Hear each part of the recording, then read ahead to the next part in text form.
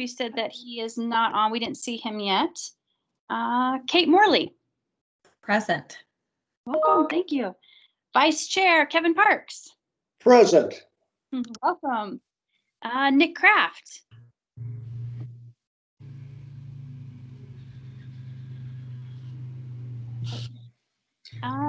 Lieutenant Hernandez. You joining us this evening?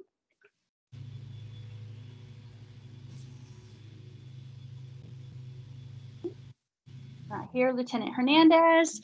Got Jeff Bauman here. And looks like Stephanie Santana, the other staff in attendance here. And then I'd like to recognize Councilmember McCarthy has joined us this evening. Welcome, Councilmember. All right. Right. So let's move into item 1, preliminary general business.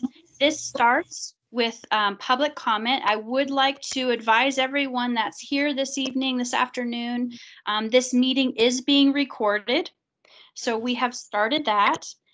For public comment, this is the time where you can come up and address Transportation Commission for items that are not on the agenda.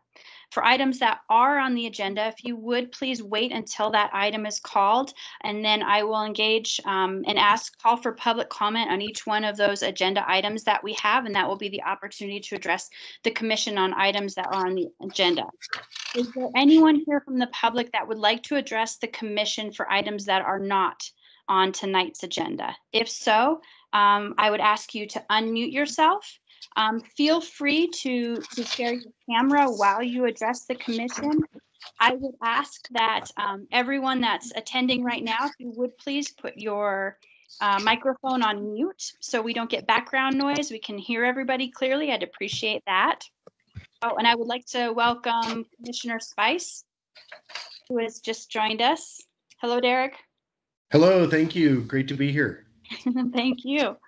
All right, so protocol with these Teams meetings, which many are familiar with, if you would please, you can put a comment, just say C in the chat, and that helps me keep track and stay in order and make sure that I didn't miss anyone. You can also use the raise the hand function, and Stephanie or Jeff, I would ask that you would help me monitor the raise the hand function. And I will also be looking at the chat.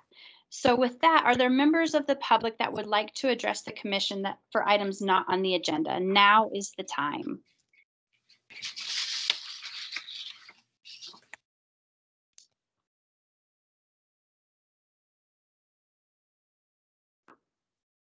Okay.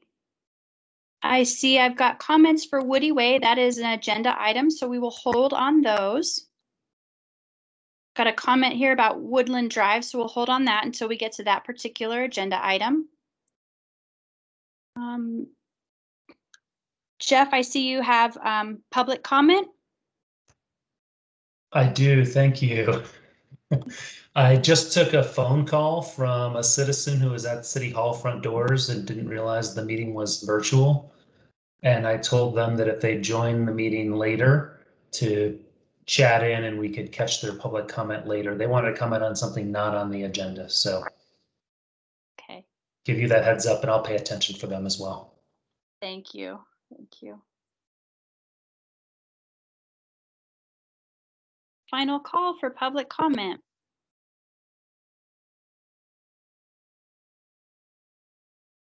All right, let us move to the second order of business here, election of officers. So this is something that we do approximately annually.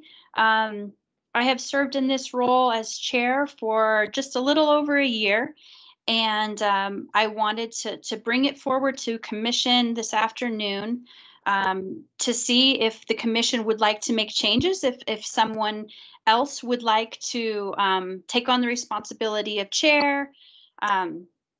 And so I would like to hear from my fellow commissioners. I'm willing to continue in this capacity, but I also want to give others the chance that would like to be in this position. So commissioners, I would recommend, Madam Chair, that you are honored to do it, and then you should do it another year. That would be my recognition, Bob Kuhn. I would second that, Madam Chair. You're very concise and excellent in your role. Thank you for your service. I support that as well, Madam Chair, and thank you very much for your service. I'll chime in and join that with everyone else. Then I would call for a motion on that, please. I motion that Madam Chair be elected for the next year. A great job she's done in the past year.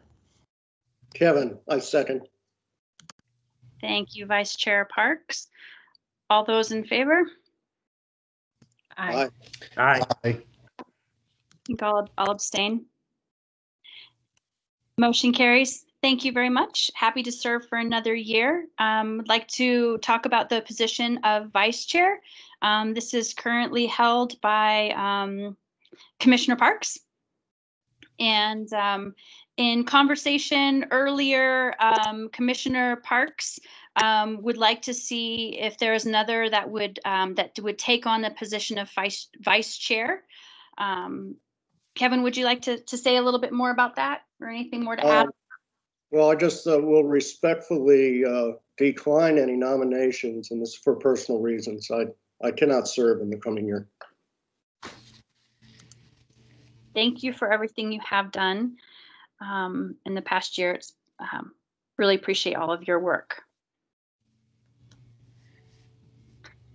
So with that, commissioners, is there interest in serving as vice chair for any of my commissioners on the line right now? This is Derek. I have served in that capacity in the past, but I have not been able to make all the meetings. I would nominate Commissioner Morley if she is interested and eligible for that role. Thank you. Commissioner Morley. Sure. Thanks, Derek. I appreciate that, and your previous service as our chair.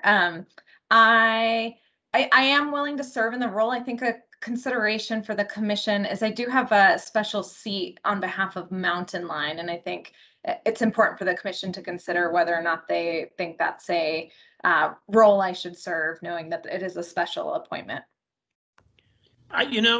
Commissioner Morley, I've been on it for a long time and with my special, and I don't see a problem serving as vice, because we do a lot of public meetings and can carry on in that role. So I think you do a great job. I think the commissioners in those special appointed roles actually have the opportunity to bring continuity to the commission, and so I would support Commissioner Morley for this. I would propose a motion to nominate Commissioner Morley as the vice chair. Call for a second on that. Kevin, I'll second. Right. All those in favor? Aye. Aye. Aye.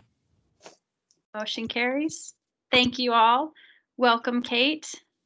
Thank you. I appreciate the vote of confidence, everyone. Wonderful. All right. The next item on the agenda is the approval of minutes. There are none. So we'll be moving into new business, item 2. And the first item of new business is the Active Transportation Master Plan, the public release. And I would like to invite, Jeff, are you handling this one, or is Martin taking this one on? I'd like to invite Mr. Martin Ince to talk with us about the ACP. And before you get started, Martin, I apologize. If those that are sharing their camera could actually turn off the camera just so we can maintain bandwidth, I'd appreciate it. But when the time comes to address the commission, feel free to turn that camera back on. I'm going to keep mine on the whole time, but if everyone else could turn off their camera, that would be great. Martin Ince. Thank you, Madam Chair. In the interest of time, and given that you have a very full agenda, I am going to move faster than I ever have given a presentation before in my life. And just give you some of the highlights. We did release the draft active transportation master plan in the middle of September for its 60-day public review. The slide you see there on the screen is a list of what's in this draft. The last two items on that list are planning considerations and design guidance and recommendations for pedestrian and bicycle facilities, and those will be released in the coming weeks. They're not part of the first draft, but they will be released to the public shortly, and then will become part of ultimately the final document. And then I'm going to skip forward to we have conducted one public open house so far. We have 4 more scheduled. This is a schedule. Don't bother. You don't have to worry about writing these dates down. I'll give you a website where they're listed and there are links provided. Of the remaining 4 open houses, 3 will be virtual and 1 will be in person at Bushmaster Park. And then finally, we have a community survey available. You're all invited, all the commission members, as well as anybody in the public who's listening and wants to take the survey. Here's the website for it. Again, I'll give you the general website for the ATMP, and all this information is linked there. So here's that website. It is simply the city's website, flagstaff.az.gov/ATMP. And I'll end there, but if there's any questions or comments, I'm happy to answer them. Thank you, Martin. Commissioners, any questions about ATMP, public outreach?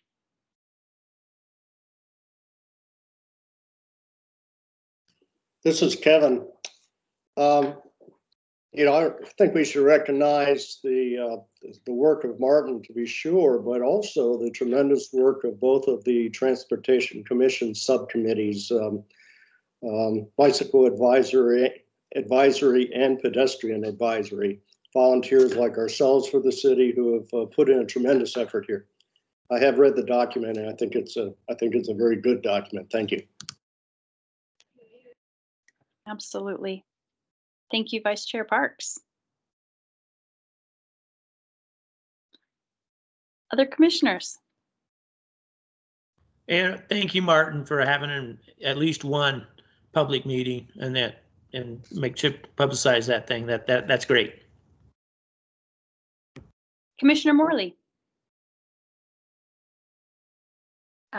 I just want to echo the thanks to Martin and everyone who's worked on this plan. I'm very excited to get the public feedback on it and really look forward to it moving towards adoption. So I think it's excellent, and I think you're going to hear really positive things.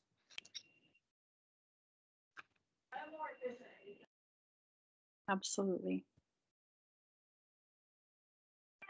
Yes, Martin, thank you so much for your perseverance. Is there anything in particular, any requests that you have from Transportation Commission for support, or any tasks or calls for work on our part that would be helpful to you? Sure, thank you. Just probably 2 things. One is to take the survey and read the document yourselves. And then if you could share the information, share the survey, share the draft, share the open houses with any of your contacts, anybody that you think would be interested, friends, family, siblings, offspring, pets, etc. That would be appreciated. Got it. Do we have any members of the public that would like to speak to this particular item, the Active Transportation Master Plan? Now would be the time.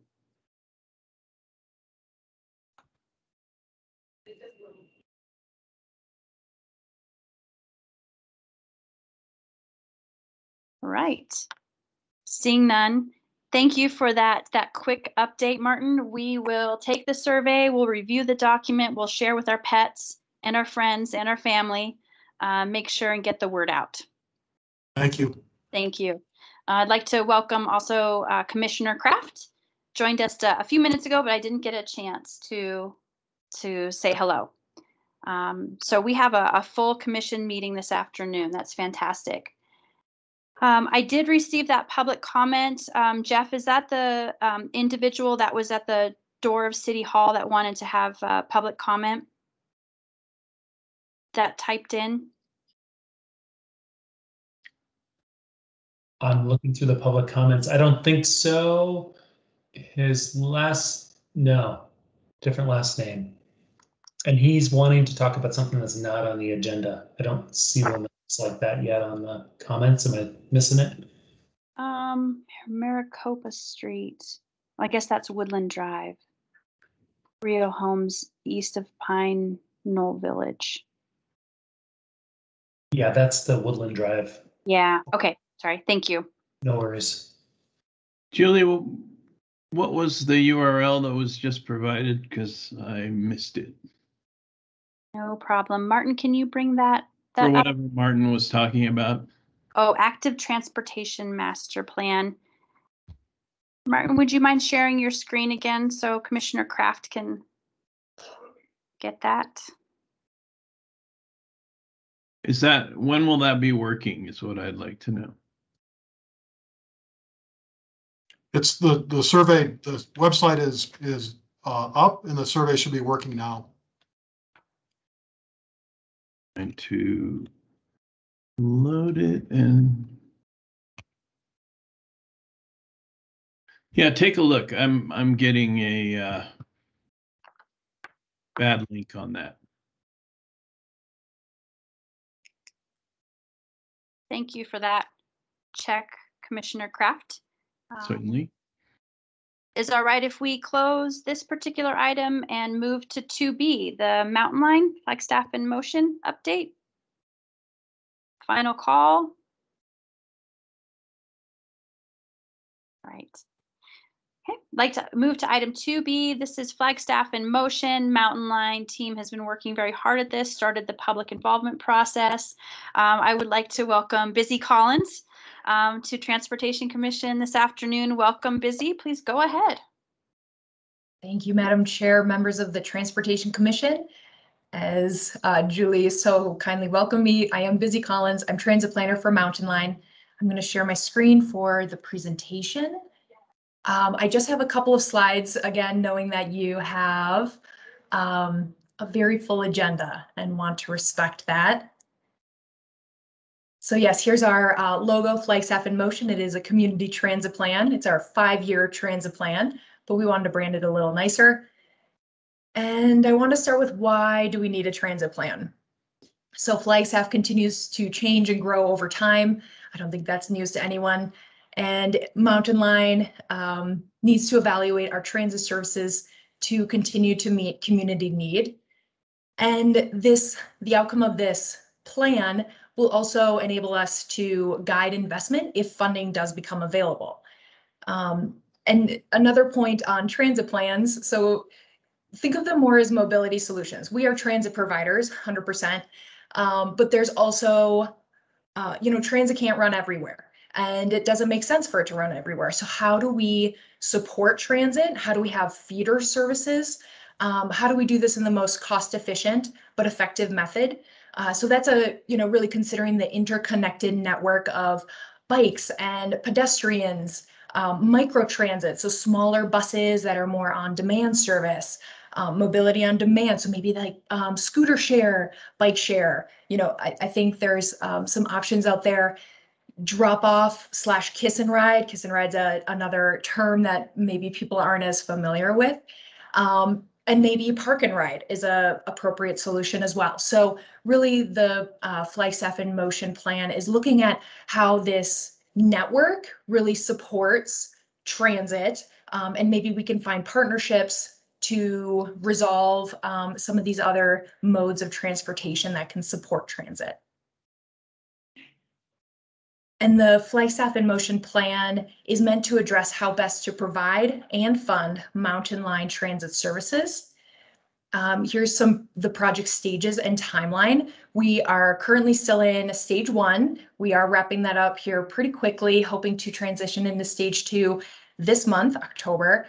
And so currently we are determining future needs and defining the vision of services. So we had some surveys out there. We still have a public website available that will be on the next slide. So we're taking feedback from the public and understanding how can we support your transit needs?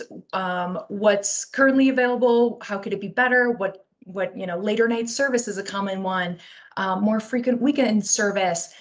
Coverage gaps, that's another common response. So, really understanding that, getting a good picture, and then also understanding existing conditions. So population today, employment centers today, and in the future. So how can transit work best today and in the next 5 years? And then also having a vision for the next 20 years of projected growth and making sure that we are setting ourselves up for success for those future growth and changes of Flagstaff.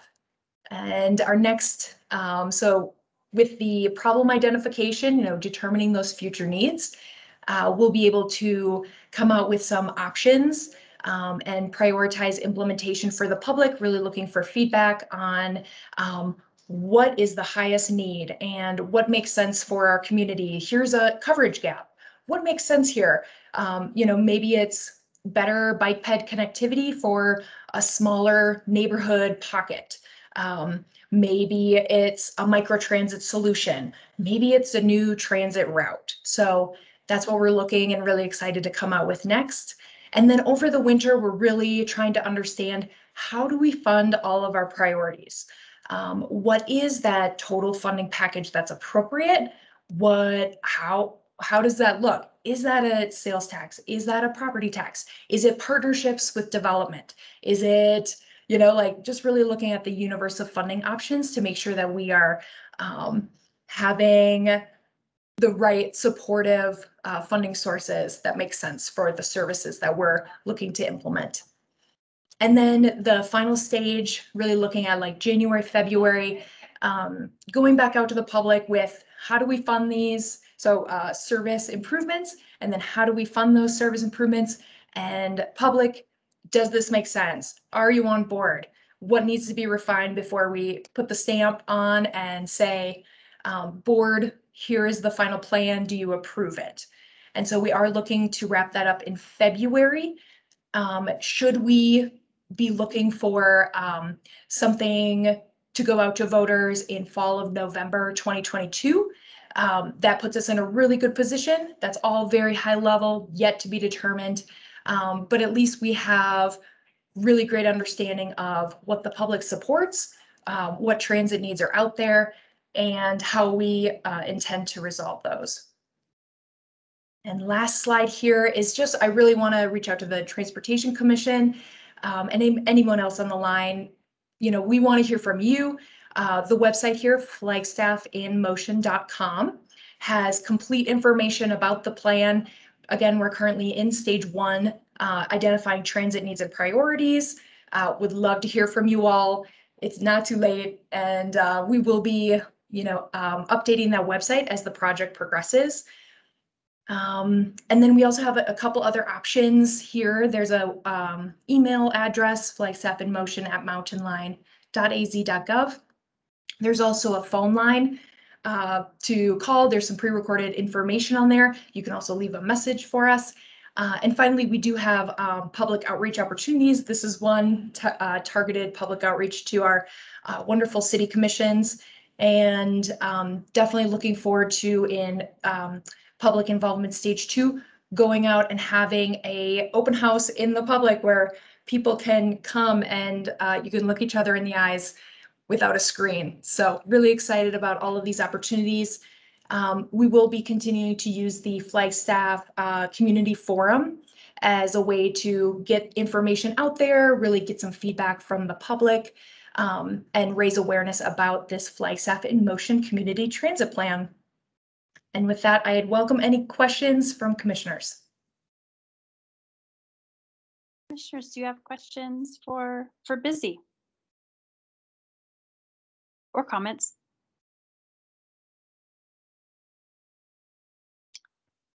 So Busy, I think I'll ask the same thing that I asked Martin, and aside from visiting the website, providing some feedback there, is there a request of Transportation Commission in addition to that, an area that you would like to see commissioners participate? I love that question. And the phase that we're currently in is more raising some awareness, making sure that we're getting people to the website to let us know what transit needs are out there.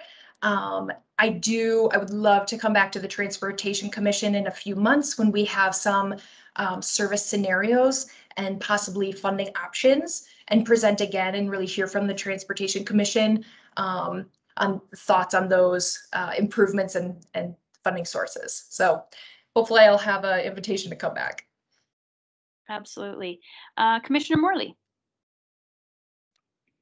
Hi, thank you. I first just want to really thank Busy for all her hard work putting this plan together for us. And I think just a thought for the commission is Mountain Line really wants to be bringing things in front of the commission, getting your feedback and thinking about the transportation system in a holistic way. I think at one point in time, the commission was the traffic commission, and I think that was intentionally changed. And so if you have other feedback for me as well about how we can get Mountain Line in the thought process, or what types of things you want to hear from Mountain Line, that would be very useful too. So thank you, Busy.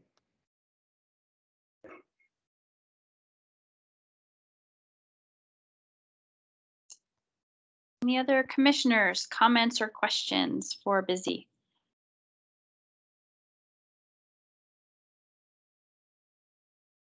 All right. Do we have members of the public with us this afternoon that have questions or comments about the Flagstaff in Motion plan? Now is the time.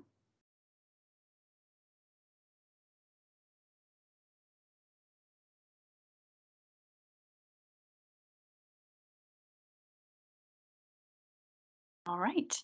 Seeing or hearing none, thank you, Busy. I've actually been engaged in the technical or citizens advisory committee as part of Flagstaff in Motion, and it's making excellent progress, great questions going out to the community about priorities to try to start sorting through that feedback that returns to Mountain Line to see what that looks like as far as frequency and service expansion areas. So excellent work.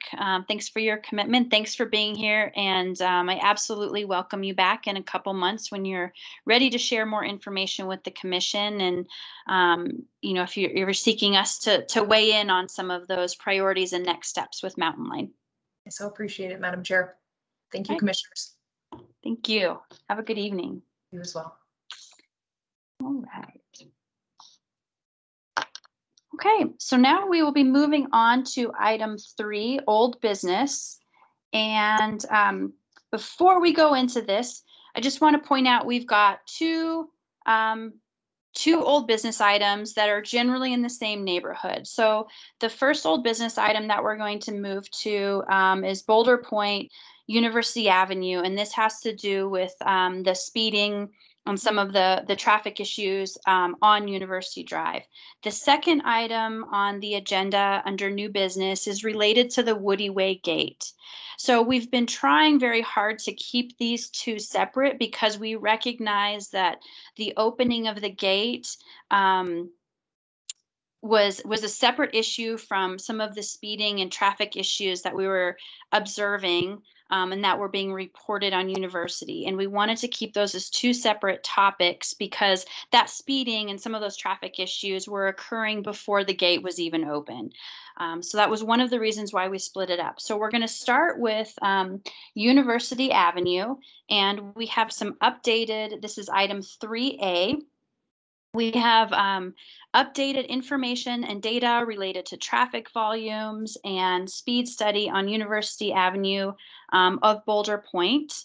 And so at this time, and in the agenda, you will also see that there was a write-up here. And actually, in the interest of teams and recording for the minutes, I'm going to read this agenda item. Staff have collected an additional set of speed and volume data for University Avenue section of Boulder Pointe. This new set of counts have been processed and reviewed. This version of counts are post Woody Way gate opening, post University Avenue temporary traffic calming, and radar feedback sign installations during normal school year conditions. This is an opportunity for the commissioners and neighbors to review the updated speeds and volumes and help set next steps. Several options exist, first being maintaining temporary calming and radar feedback signs through the winter to ensure winter snow plowing operations continue as normal, and then move to secure funding for design and construction of permanent calming features. Second option, augment the existing temporary calming features with urgency before this winter season to ensure winter snow plowing operations can continue as normal, and then move to secure funding for design and construction of permanent calming features. And the third option is design new temporary calming features and work to have them installed this fall or potentially spring. This option requires another round of counts in order to compare this new layout to the existing conditions and the first temporary layout in terms of operations and calming performance. This is staff recommendation is to review the updated data as presented and consider the temporary calming phase of this project complete. Minor expansion of the existing calming features are likely to improve efficacy and do not delay the path to permanent installations. So with that, I would like to invite staff to discuss this further with commission, and then I will go into commissioner questions. After commissioner questions, I'd like to open it up for public comment. And to make sure that everyone gets heard this evening, we're going to limit that public comment to 3 minutes so that we can make sure that we hear everybody that's participating this afternoon. So with that, Stephanie or Jeff, would you like to take it on? Yep. Steph here. Steph Santana, Transportation Engineering Project Manager at the city. That was such an amazing summary there. Don't even need to do this presentation. Let's see. Perfect. All right. Popping this on my screen.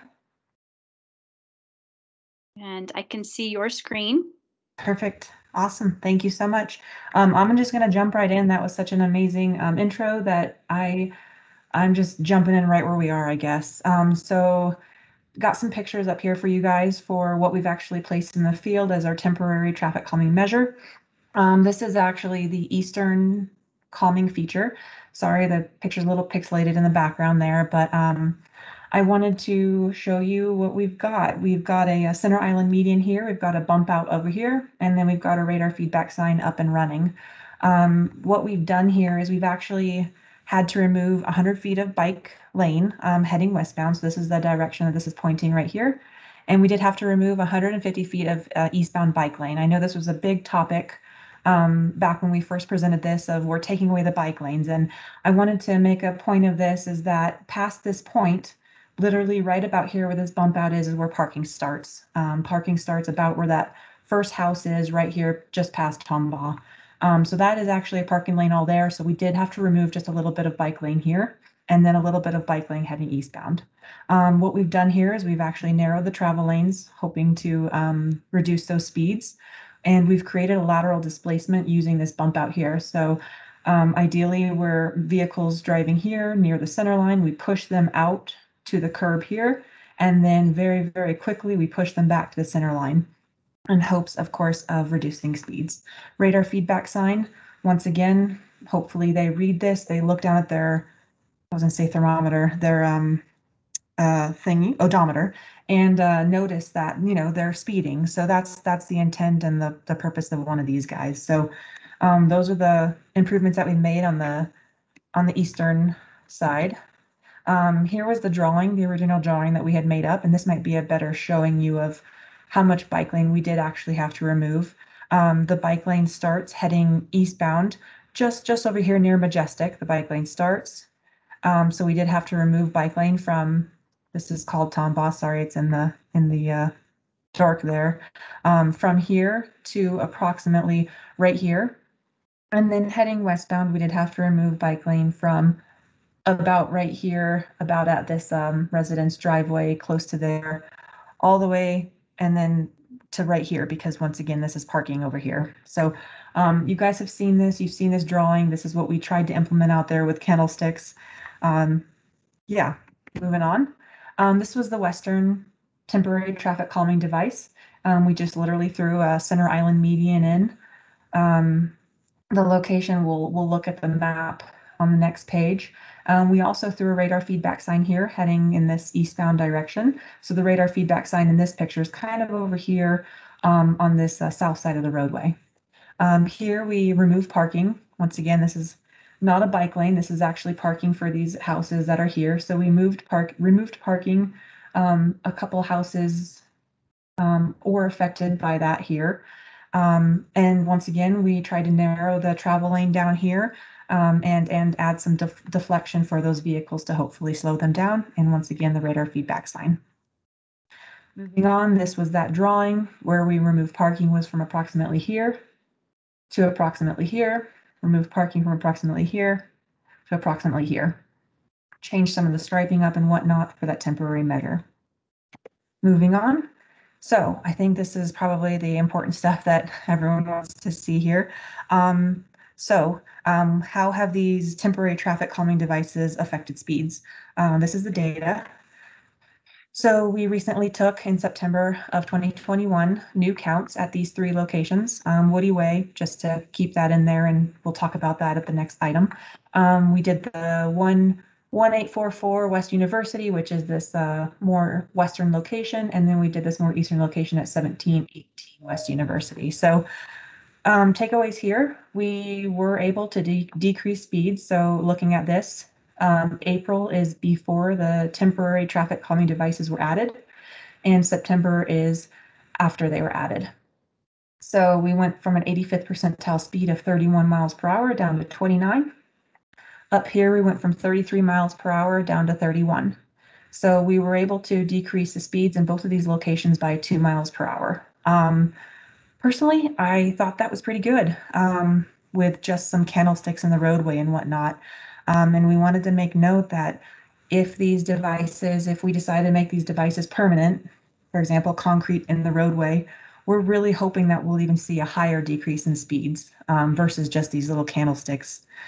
So putting a physical barrier out there is our hopes that we'll even decrease that speed even more. But this, we're pretty comfortable with the 29. The 31 could use some work, but we can talk about that in the next few slides. So you guys have seen this multiple times. I know there's a bunch of new people on the phone, so I will briefly summarize just the main factors here. So these primary factors, which is these 2 sections here, to move forward with any type of calming devices, we have to have at least a minimum of 20 points in this primary factor area here. So before the traffic calming device at this location, which is the further east location, we were at 25, which allowed us to move forward going down to these contributing factors location down here. And in order to consider improvements and whatnot, you had to be 30 or more points. So we were hitting that threshold back in April. With these traffic calming devices, we brought it down to 14 and 19, so pretty far under that 30. So we feel pretty darn good about this. I wanted to make a particularly interesting note up here. We kind of trying to read this. So this is a greater than 5 to 10 mile per hour over the posted speed limit. So for example, posted speed limit out there is 25 miles per hour. So between 30 miles per hour and 35 miles per hour, we were at about 17.4% that were going that greater than 5 to 10 mile per hour range. And we've brought that down to an 8.8%. Same here, greater than 10 miles per hour over the speed limit. So that would be greater than 35. We were at a 2.1% and we brought that down to a 1%. These feel pretty darn good to us. But yeah, I wanted to point those out to you. And I'll do that for the next previous residential management spreadsheet that we're going to go over too. Let's see, let me make sure I didn't forget anything. So yeah, if we were to look at this spreadsheet now with what's out there today, we would not need any further enhancements to anything because we do not meet that 30 points down here. So we feel comfortable with that. Moving on to the western location. Once again, you're kind of familiar with the spreadsheet now. We're going from April to September. We were at a 33 points. We just brought it down to a 22. So granted, this one would allow it to move on to the contributing factors. Moving on to the contributing factors, we went from a 38 to a 27. So that's under this 30 point threshold. So once again, we're happy with this data. Looking up here between 5 and 10 mile per hour over the speed limit, 26.9, down to a 17.9% in traffic. And then over 10 miles per hour, a 2.9%, down to a 1.8.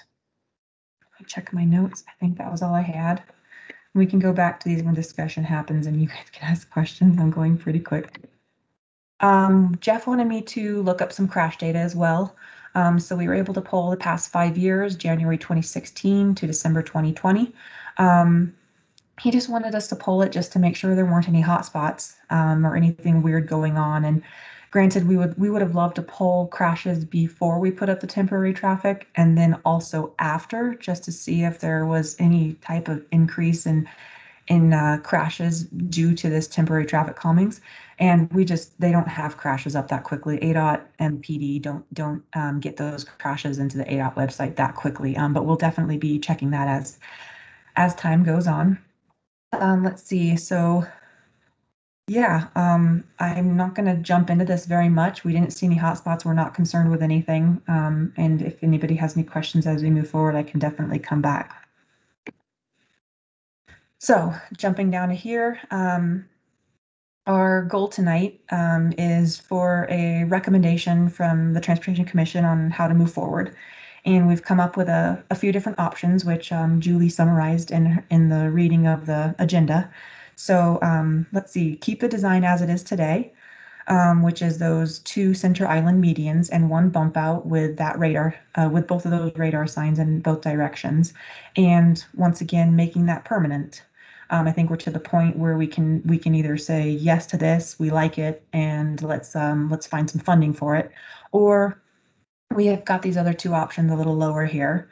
So make little tweaks to the temporary setup. So some examples of this may be adding some bump outs. We had some ideas and some comments from citizens that we may be able to add some bump outs to the western temporary traffic calming to make them, have a little more of that lateral movement to hopefully slow them down a little more over there where our speed, our 85th was still that 31 mile per hour. Another ad that many people are concerned with is our bike ramps and, closing that bike lane for that little bit right there. And if bikes feel uncomfortable driving in that travel lane and maneuvering those traffic calming devices, we have some ideas of possibly throwing in a ramp or allowing them to actually hop onto the sidewalk using one of the driveways in the area. So those things can be tested now. Hopefully, we would like to make those changes once again before the snow comes so we can see how the plows maneuver them. And this wouldn't need a huge study to happen again because we're adding devices versus, taking them away or changing them significantly. We're adding possibly some bump outs or some bike ramps to the design. Granted, I don't know how we're going to test the bike ramps other than maybe some signs to encourage bikes to hop on the sidewalk if they feel uncomfortable. Excuse me. And then our last option is to try a whole new setup. We had some interest from some citizens of saying, hey, I just think a traffic circle would work way better here in this location. So that's another option for us, is maybe trying a traffic circle, maybe trying a choker, or one of the other options that we've presented on previously. This would need to be set up before the snow comes once again, so we can test it out during winter. And then this one would actually require that restudying because, when we're done with it, we'd like to compare the 2 options. Did the center island median work better than the traffic circles if that's what we decided to try? So that would push us back to another year or so to actually get started with, funding and design and construction of a permanent solution here. So the soonest we'd be able to take traffic counts is probably early April 2022, and then possibly back to Traffic Commission to make a decision back in June. So yeah, just as a reminder, next steps would be working on funding. This project is not in any of our budgets right now, so we'd have to somehow find funding to pay for this, and it'll be the same thing with the next couple projects that we're going to be talking about. So funding and design and construction and whatnot would be next steps if we decide to move forward. Let's see if anybody has any questions about any of the new options or any of the little tweaks that we've been thinking about.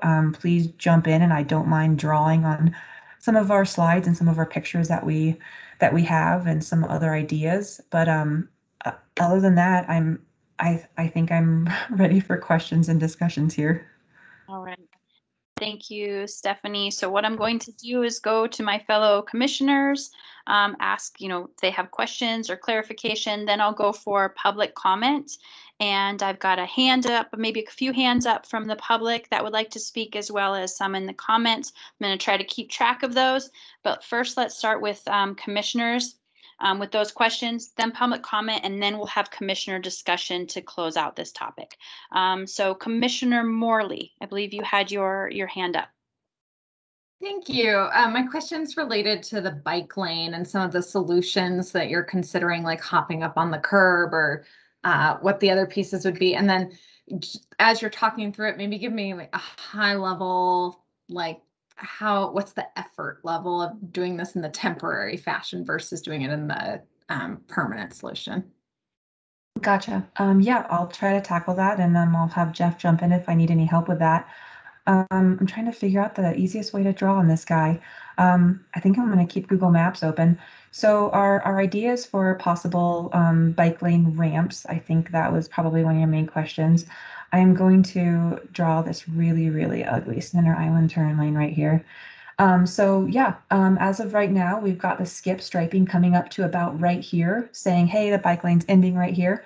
And it's pretty much a perfect location to allow those bikes to just hop up onto this sidewalk right here to be able to maneuver forward, maneuver through, and they can either stay on the sidewalk here or hop back in traffic. Once again, I'm gonna do this awkward thing here. We've got a bump out here. Another option is if they would like to stay in the travel lane, and this maneuver here is what feels awkward to them. The bike lane could stay in the travel lane. Granted, this line is not here right now, but they could stay in the travel lane if they feel comfortable. If they wanted to stay very close to the curb, we could actually we talked about maybe putting a ramp in right here to allow this person, the bike, to actually come up onto this bump out and either hop onto the sidewalk here. Once again, we haven't gotten this far, and then hop back into this parking lane since it's not used very much, or possibly having the ramp, continue through, have a ramp here and a ramp here. So those are kind of our options there, or our ideas, I mean. As for this side over here, it would literally, so once again, the bike lane starts right here, and then to the west of Majestic here is parking. So bike lane this way, running up here, possibly throwing a bike ramp somehow. Honestly, we haven't gotten that far in design, but throwing a bike ramp here so that the bike can ride on the sidewalk if they're uncomfortable in the lane, and then another ramp down to get back into that bike lane here. So that was kind of our ideas, and we're open to others. But that's if we keep this design here. And I think you had another one. You might need to remind me what the other question was. It was just what would the level, I think one of your options was try to make some quick changes before winter, and just wondering about the level of effort associated with that. Yeah, so before winter for the bikes, for the bike option would be a little more difficult, I would say, because we're not going to throw ramps in. But what's out there today, and let me see if my picture is actually better to look at this on. Let me see right here. So right here, that driveway, yeah, this is going to be very nice. So bike lane ends right here. There's a driveway right here, which is what we're looking at on the picture. This is the driveway into the commercial development, so we can kind of ignore that guy. Granted, they could hop onto this driveway. So they could hop onto this driveway or the one that's just right up here and actually ride the sidewalk pretty comfortably. Another thing we tried to do was space these cones out candlesticks out right here to allow for if somebody did want to use this fake temporary bump out right here, they could actually just go between those candlesticks fairly easily. So as for the winter and trying different stuff for the bike lane, we'd probably struggle a little bit because we don't want to actually throw in ramps, but those are kind of the ideas that we had. Thank you. Commissioner Kuhn. Thank you. Stephanie, great job. But hey, I have two questions, and actually Commissioner Morley asked the one. How hard would it be put signage there? I know it would be hard to do the ramps, number one, for the bikes. Number two, how confident are you if we move to recommend that those become permanent structures, that we saw a noticeable slowing down, that you think it would help slow down a little bit more? I'm starting with that second question. I'm pretty darn confident that we will see more slowing down, just because the physicalness of these candlesticks are way less intimidating than a big fat hunk of concrete in the middle of the road. I picture this Center Island median being semi-tall, maybe, I don't know, 3 feet tall. It's the one similar to on San Francisco. And they've got, the beautiful landscaping in it and whatnot. And then a bump out. I mean, you're coming at this concrete barrier versus these little dinky candlesticks. So honestly, I'm pretty confident that we will see a little bit more of a decrease. But I can't promise that. And shoot, I should have written down the first question. The first question was, would it be possible to put signs for the bicycle there for the path if we decide to keep this permanent instead of, I know you can't cut out concrete and do things right now, but how about signs? Yeah, thank you for that. Let's see. So a sign saying, are you kind of referring to, hey, you can hop up on the sidewalk? Yeah, if you're exactly. Or a directional sign for bicycle, exactly. Yeah, there might be a sign with a little placard with an arrow saying you can hop up right here.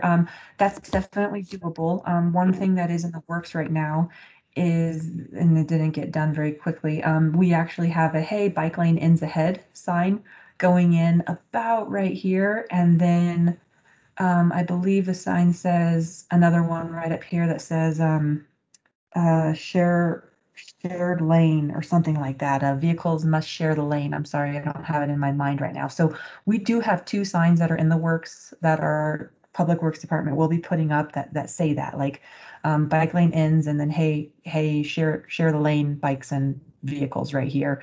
So those are in the works, and that will, granted, not tell you, hey, you can get on the sidewalk. But I can definitely do some research in seeing if there are some signs allowing that. I know we use some for when we do have an official ramp showing that there's a ramp right here. I believe there is a sign for that in the METCD. So yes, long story short, that is very doable. Signs are fairly easy. Thank you. Any other questions from commissioners before we go to Vice Chair Parks? Go ahead. Thank you, Madam Chair. I'm going to have to express some concern about ramp up to sidewalks for cyclists.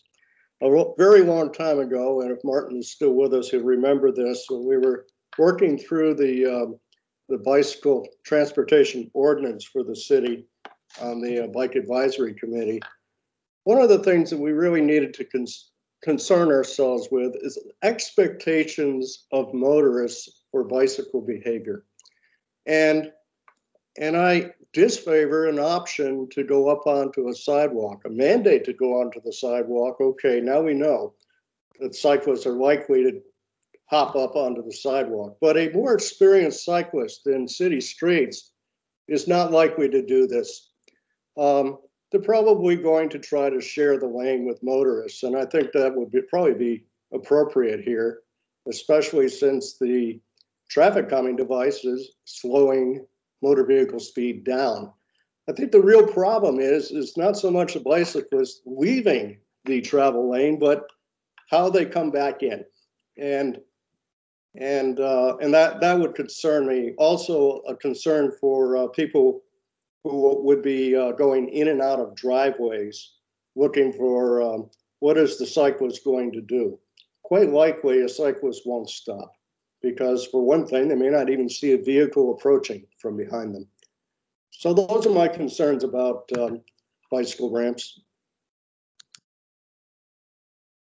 Thank you. Commissioner Spice. Thank you, Madam Chair, and Stephanie, thank you for a great presentation. I was just curious where you had in mind if there was a circle. I know a circle is a much larger project. Is it at that intersection or is it a different place on West University? Yeah, it would actually be instead of the Center Island median is to actually pop a circle here. And since you brought it up, we had the idea of, instead of a circle, since we've got this awkward T intersection, and I'd never recommend circles here, is to do a D. So something like this as our circle, I'm using air quotes, and then maybe doing a bump out, in right before it. I hope this semi makes sense, but so still trying to do that lateral movement of a vehicle coming, you push them to the center, you push them back out here to an extent as much as you possibly can, and then maybe even once again another bump out over here. So that's kind of was our idea of using a circle in this location. Another option would be doing something very similar to this at Majestic, instead of, this Center Island median over here. But I think one of our concerns is speeds along the straightaway before you hit this curve. So I don't know if I would recommend these two devices so close. But anyways, hopefully that answered your question okay, and let me know if there were more. Thank you very much. Yes, I was curious, and I do share the previous comments on just concern if just say there's strollers on the sidewalk already and we have bicycles jumping up there. I know it's not an easy fix here, but just some other thoughts. And thank you for all your work. Councilmember McCarthy. Well, thank you, Julie. I have a lot of concerns about the bicycle problem. I live in this area, so every time I drive to town, I drive through there. And I have seen various solutions to this conflict, and that's what it is, between bicycles and cars. In some cases, I have seen the bicycles jump up on the sidewalk. So in effect, what we're doing is we're saying that cars are more important than bicycles, and that we're saying that bicycles are more important than pedestrians, because anybody that lives in this area knows there is a lot of bicycle and pedestrian traffic. In this area, people are walking continuously. So we're creating a conflict that we don't have now. So I've seen people resolve this issue in several ways. One is that the bicyclists will jump up on the sidewalk, taking advantage of the sidewalk over pedestrians. Another, and I've experienced this myself, where the bicycle does not, he takes the lane, which is fine, but then I have to slow down to about 10 or 15 miles an hour until he gets out, and then pass him after he's out. And one time I saw a person actually, when there was a bicycle in the middle of the lane, they just went through around the candlesticks on the left side, which is completely ridiculous, but I actually saw it happen once. So I also have concerns about these houses that are right in the area. Where do they put their trash cans? Do they put them on the sidewalk and then block people in strollers? Or do they put them in the street and block the bike lane? Where do trash cans go? So I actually, in parking, of course, is another issue. People can't park in front of their house. So I have an idea. On the south side of the road, in the area where we've sketched in these little lines and dots, that's Tombaugh. Right across from there is a stormwater basin.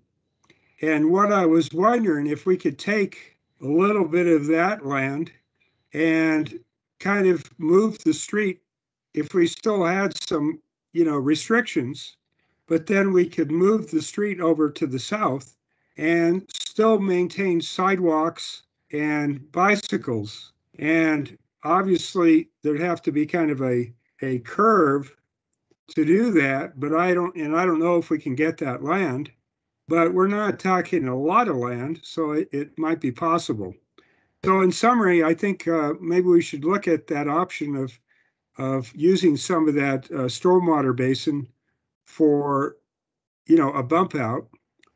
And I have serious concerns about we are prioritizing cars over bicycles and pedestrians.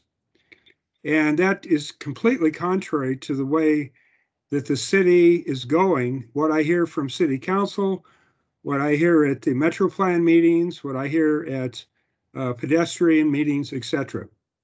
So I'll leave it at that for now and let people comment if they want. Thank you. Commissioner Kuhn, I still see your hand up. Do you have a follow-up question for No, Steph? my fault. I didn't take it down. Okay, this is lingering. Commissioner Spice, same. Do you have a follow-up? No, thank you. I apologize. Oh, no problem. I just want to check. Okay, any other commissioner questions? Otherwise, I'm going to go to public comment. All right. Hearing none, what I'm going to do is I'm going to start with the comments here.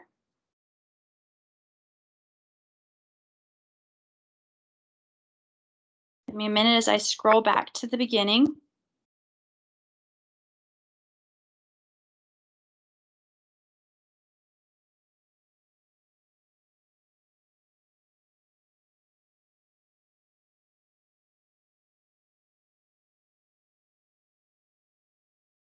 All right, the first one that I've come across is David Brink. David Brink, please go ahead, unmute yourself. If you could limit your comments to 3 minutes, we'd appreciate that. Thank you, Julie. Can you hear me? Yes, I can. Okay, great. So I just wanted to relay my experience biking on University that may not be represented in the data that you're looking at. So I often bike this route, and I was disappointed that the bike lanes got cut out over what seems like the simpler solution to me of just putting up stop signs at Majestic and University and Highland Mesa and University.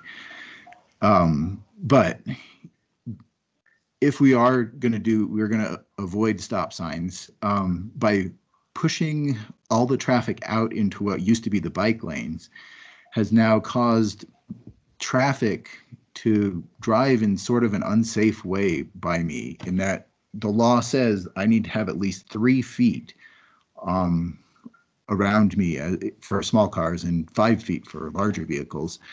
But cars routinely violate that in that area. Or a couple days ago, I was riding my bike through there, and the car didn't want to slow down or wait for me, so it roared past on the wrong side of the street to go around the barrier and not have to wait for me.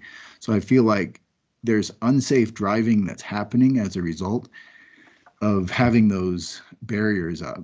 And I wish that the barriers were more protective of the bicyclists. Like, why not push the cars, narrow the roads by putting the candlesticks along the bike path to kind of give the bikes some protection?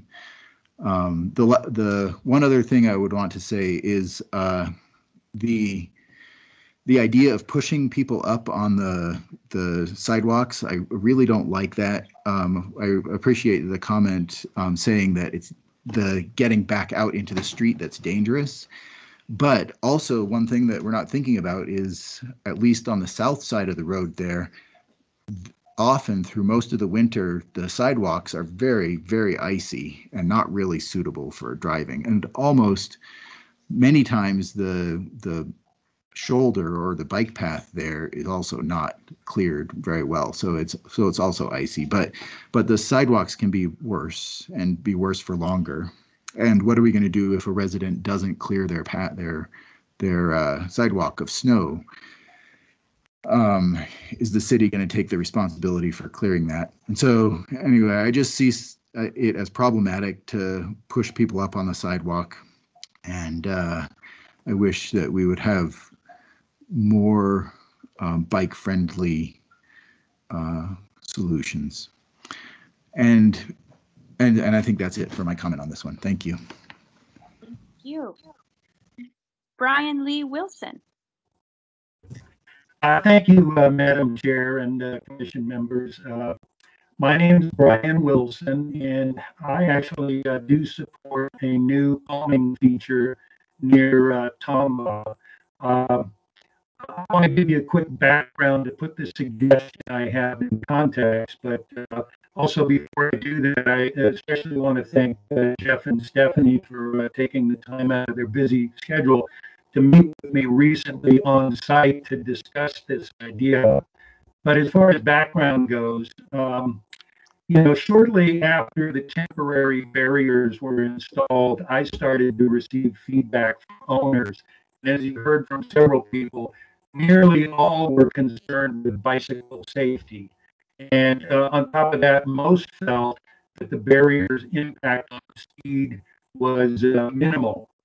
Keeping that in mind, one of my early goals was to try and see if I could assess the effectiveness of the trial strategies that we had and actually compare them to traffic circles that I knew were being installed on Woodland. So what I started doing was driving them all over and over and over and over again. Just to compare, if you look at the eastern circle on Woodland, when I was traveling west, what I would do is turn to the right and I'd have to veer left to go straight. Then I'd turn to the left and I'd have to veer right to go straight again.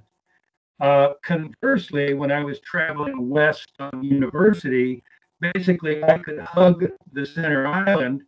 And when I got into the street right near Tombaugh, all I had to do was veer slightly to the left to go by the bump out and then be able to go straight again. So just on that simple evaluation, basically the university has less turning and was definitely easier to negotiate. But what I also wanted to do was to see if I could come up with some metrics. And this was all before our data came back. So I went back to Woodland and I drove through the circle as fast as I could. And, through today, I've done that more than 40 different times. And the fastest I could comfortably drive was about 20 miles an hour. This morning, I rented a 16-foot moving van and I drove through the circle. And my maximum speed was 10 miles an hour. I would say that there were no cars parked either before or after the circle, which is rare. But, nevertheless, it was 10 miles an hour. Ultimately, on University, I'm embarrassed to say that it's pretty easy for me to go pretty fast. I can literally get up to 35, 40, 45 miles if I wanted to. So, looking at that as a simple sort of a way to evaluate it, the bottom line is that qualitatively and quantitatively, the circle on Woodland is far more effective at calming traffic than the university strategy. So now we do have data that Stephanie shared.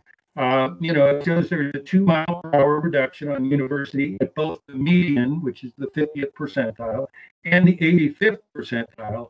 But I just wanted to share that I think those top line statistics do not necessarily provide a full or totally accurate reading. And what I mean by that is about 35% of the westbound traffic going through that calming area is slowing down because they're getting ready to turn left at Majestic.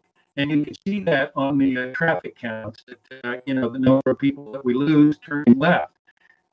Coming the other way, almost 40% of the eastbound traffic has just turned right from Majestic. So they're just starting to accelerate, but they're still traveling at a slower speed than vehicles would be continuing through from the west side of the university. If you adjusted these summary figures for the slower turning traffic, you would find that the through traffic in both directions is going about 2 to 3 miles per hour faster at both the median and the 85th percentile level. That's a meaningful difference. Could you please wrap up your comment? One last point is that velocities differ by day of the week. If you break it down on Saturday and Sunday, the speeds are even higher. So the Woodland Circle is better qualitatively and quantitatively. It's also confirmed by the latest traffic study data. I'd like to install a traffic circle just like the one on Woodland at University in Tampa. And I think it would slow it down and give much better protection to bicyclists. So thank you, Mr. Wilson. Right, Bruce Higgins.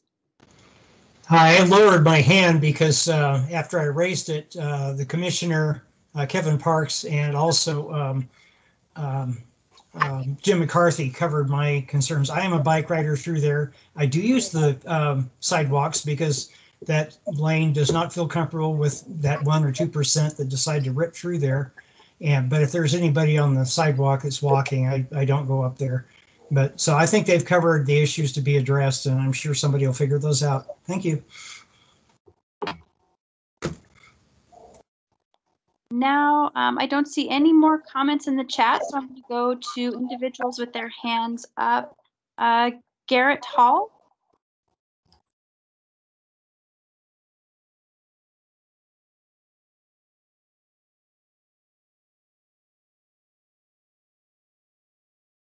Garrett Hall? Yes, do you have me now? Yes, I do. I can hear you. Go ahead, please. Thank you, Madam Chair, Traffic Commission.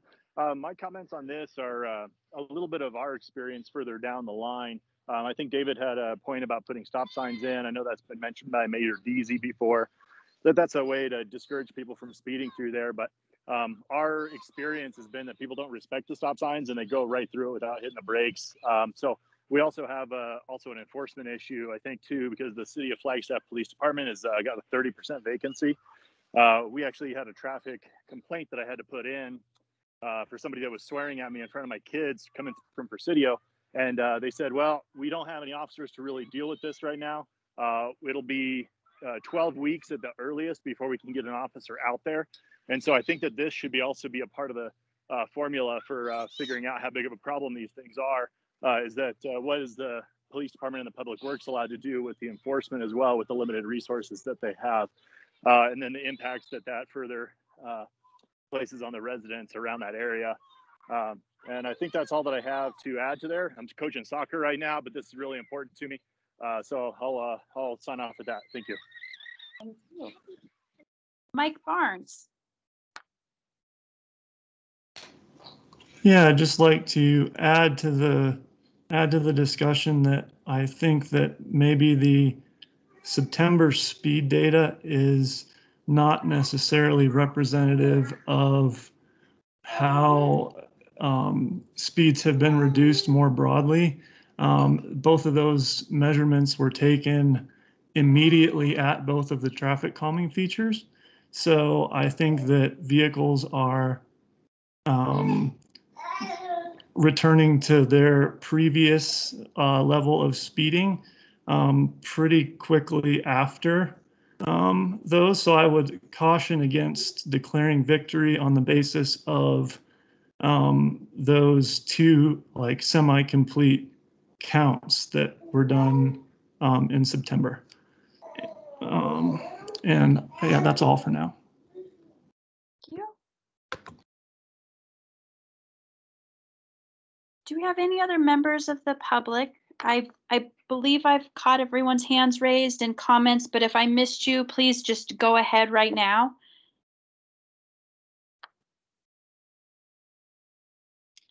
And Mike Barnes and Garrett Hall, if you could lower your hand raise, that would be helpful for me for tracking as we move forward.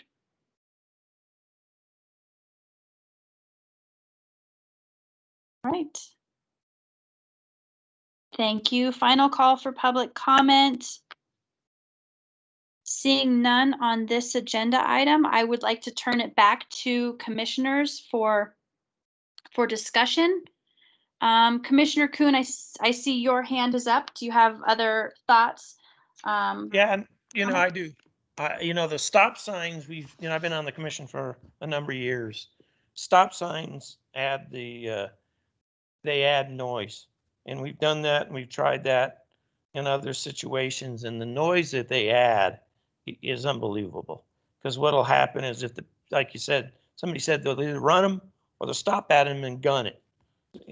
So as a situation to fix it, I did like Councilman's suggestion of maybe doing a roundabout there and adding some depth to it.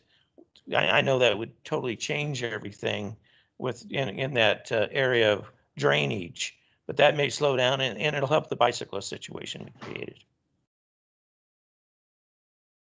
Thank you.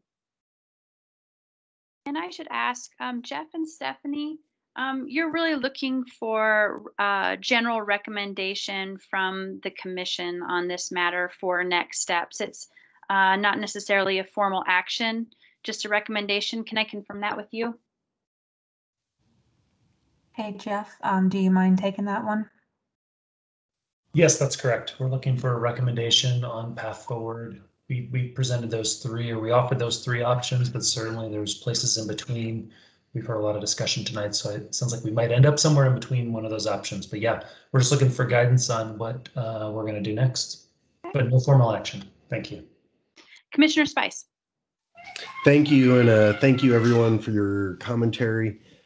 At that space, I'm intrigued by Councilmember McCarthy's suggestion to extend south into that drainage, which again, I don't know the feasibility of that, but we are trying to compress all these different elements into a finite space. So just as I mentioned, I'm intrigued by that, and thank you for that observation. Commissioner Morley. Hi, thank you, and thanks to everyone who came to talk to us tonight. I hope I get to the core question here, but then I have some general comments as well. So I think I'm headed towards some hybrid solution. I think the bike lane issue is not fully settled, and so I don't feel ready to move forward with investing in a permanent infrastructure and investing in a permanent solution. I don't think we're quite there yet, but I don't want to lose some of the speed progress we've made over winter. So I wonder if we can keep the radar sign in place. I know we've seen that work really well elsewhere. And then keep working on the further of the final design before we invest. But I think related to that, I have some other just high level thoughts about moving forward with the high level or the final design. And it's that I think that this is tied to just the overall shift that Councilmember McCarthy was talking about in the community and wanting to rethink the way we're providing for bike and pedestrian infrastructure. And yes, not prioritizing the car over the other modes, but at least bringing them up to an equal status in our thinking. And I guess I'm a little bit uncomfortable with the design by committee or commission or public. Because we all have many ideas, but I think that there are best practices out there that we should be going to and looking for solutions from. So for example, NACTO, the National Association of City Transportation Officials, I believe, is kind of a up and coming, more progressive thought process around a group of individuals in the engineering realm. So I think we're still there, that are really thinking about urban design and roadway design in a different way, and that membership with NACTO could potentially bring us a bunch of new design options. They even do like 2-hour workshops with a bunch of engineers where we could show them our problem, and all these engineers would problem solve it with us and with best practices. So I'd be curious about, and I know that memberships can be expensive, but I think staff are working so hard on trying to resolve these issues all over our community. Quite honestly, we hear them every month at the commission. I almost wonder if providing those resources or getting new design guidelines in place or having traffic calming design guidelines that already bring in all these best practices will actually end up reducing the level of effort by staff. Because I know Stephanie is working very hard on all these issues. And so, yeah, I think, and then just the one other high level thing that none of you will be surprised by is that I think I really believe in that form we use as a guidance for us as to what can be acceptable or not. But I think there's the underlying issue of, is 25 miles an hour really the right speed limit for a neighborhood? And my opinion is no. When people are driving that fast, I think people are complaining because it feels much too fast for a place where kids are. And so that's, as we look at the holistic system, I think that there's a fundamental issue there, because our form says we don't need to do anything if we put this in place. But my guess is people still feel like there's a problem at 27 or 29 miles an hour because 25 just is too fast as a baseline. So thank you. And hopefully some of that was helpful to answering your question tonight. And Stephanie, would you please bring up that slide of the 3 different options?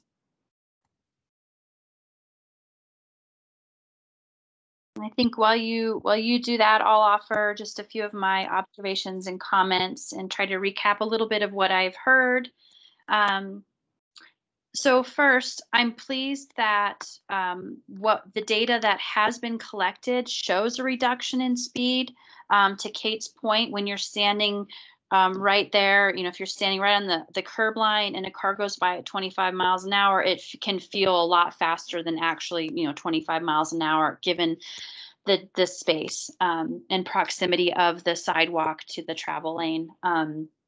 So I do appreciate, and I'm happy to see that the temporary measure, using the metric that was established from the Transportation Commission to take some of that subjectivity out of the decision-making process, is showing that what's been implemented is helping to reduce those speeds, and we have that data to show it.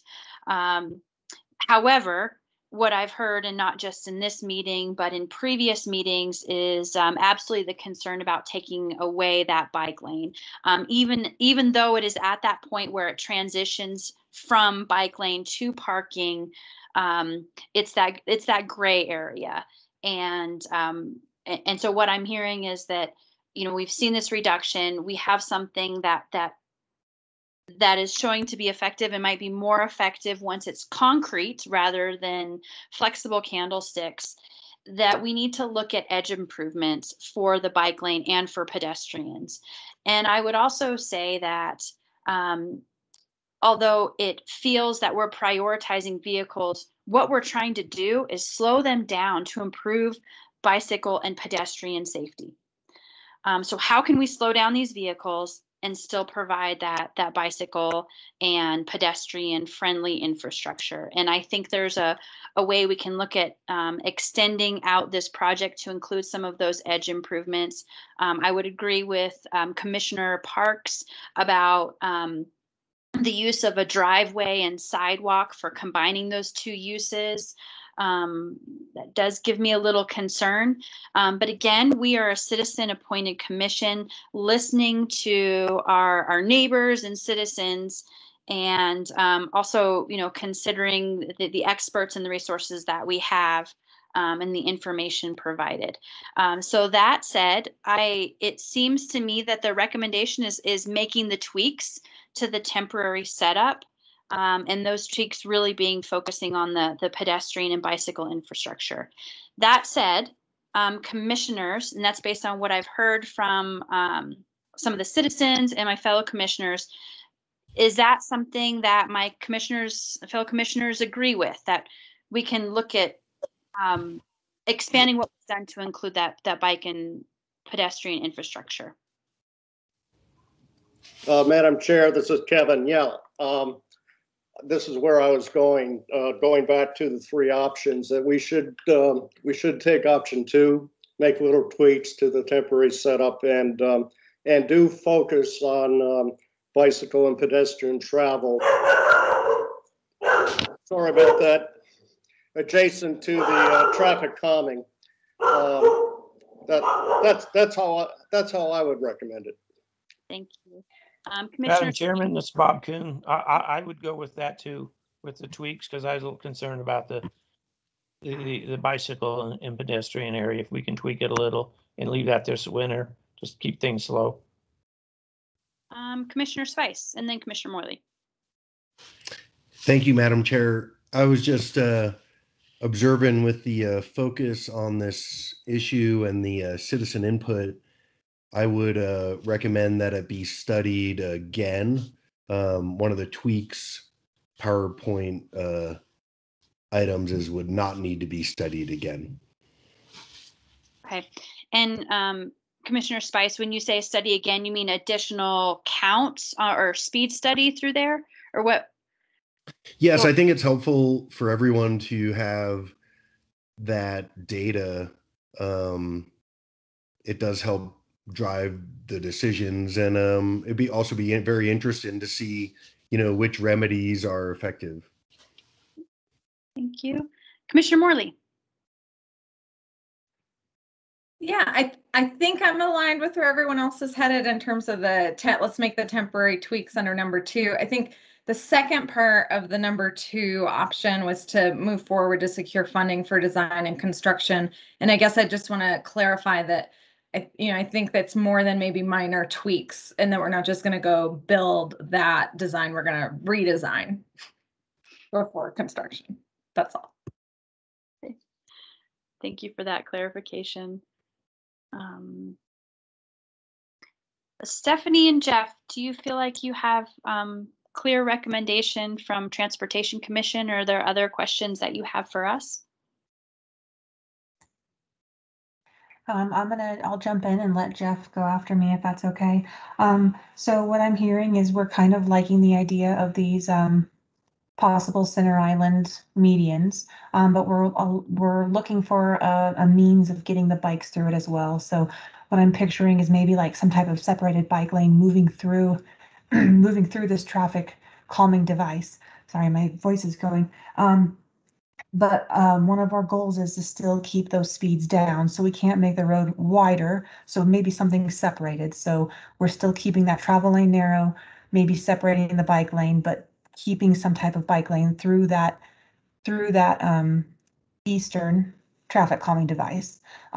With that, are we okay with the western one where it's actually parking?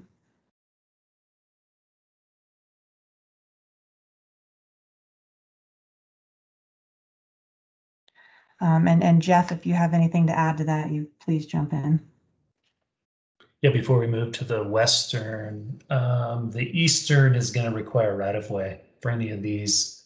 Well, it's going to require more space, and I think that's going to require right-of-way from the church. I heard talking about drainage, but I think it's the church property that we're talking about on the south side of the road. So that's a huge question mark for me. That makes this a significantly more complicated and expensive project. We will look into it, but I don't think we can't make any tweaks temporarily that will do the things you're looking for. I can't envision.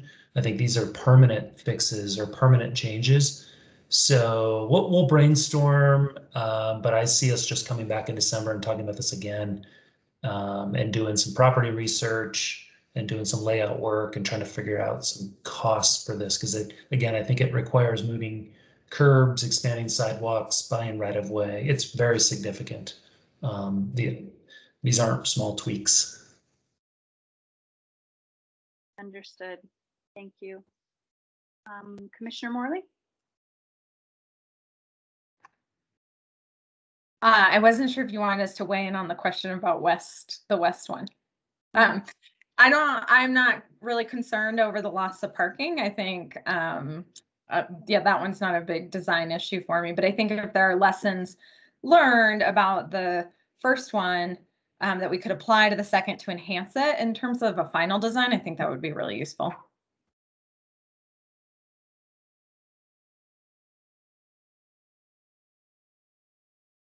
I agree with Kate.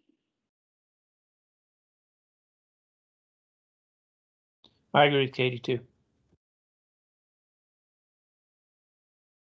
Commissioner Parks, Commissioner Agreed. Spice. Thank you. Yep, go ahead, Commissioner Spice. Thank you. I agree also.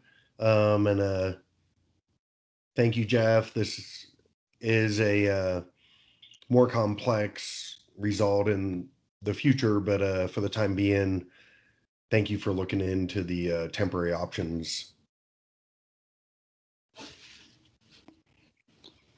All right, I'm going to do a final call for Council Member McCarthy. If there are any comments that you have, otherwise I'm going to close out this agenda item. Thank you. I just want to point out that on West University there is a bike lane, and I don't know what it's called legally, but there's a white line down that street, which every bicyclist considers to be a bike lane, and especially on a curve. I think that's important. So that's my only comment. I made my other comments before. So thanks for checking in with me, though. I appreciate that. Absolutely. Thank you so much, Stephanie, for all of your hard work, yours too, Jeff, and creativity on this. I know it's been a lot of brainstorming and research on your end. So again, thank you for your patience, perseverance. So with that, I would like to close out that agenda item and going into our next old business item. And this is going to be the Woody Way Gate. It is 5:34. I would like to take just 5 minutes, just a very brief 5 minutes here so I can get a drink of water and others can do the same. So if we could meet back here right at 5:40 and get started again, we're going to start with the Woody Way Gate. Okay with everybody? Hearing no objections. Okay, please, I'm going to turn my camera on when I'm back. If you could do the same, commissioners, I would appreciate that so that I know that you've returned.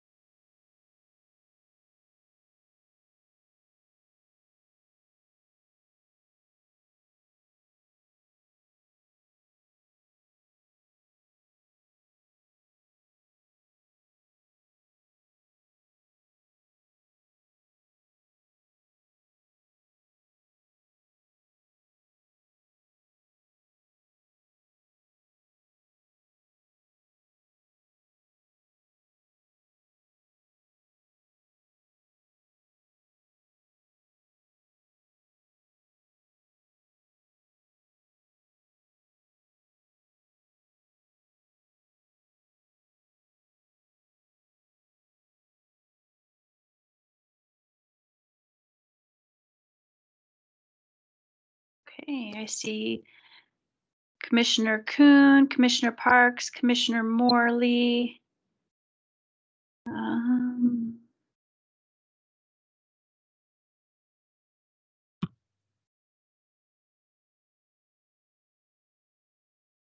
Commissioner Spice and Craft.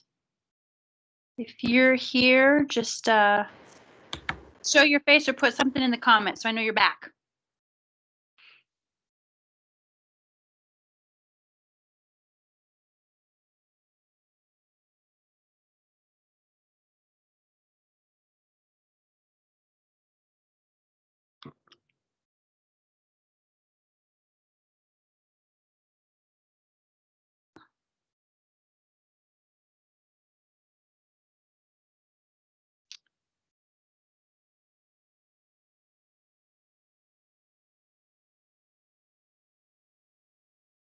Madam Chair, I did see he just raised his hand. Okay, thank you. Okay, Commissioner Spice is back. Commissioner Kraft, do you give me a hand raise or something in the comment? A sign of attendance? Be super.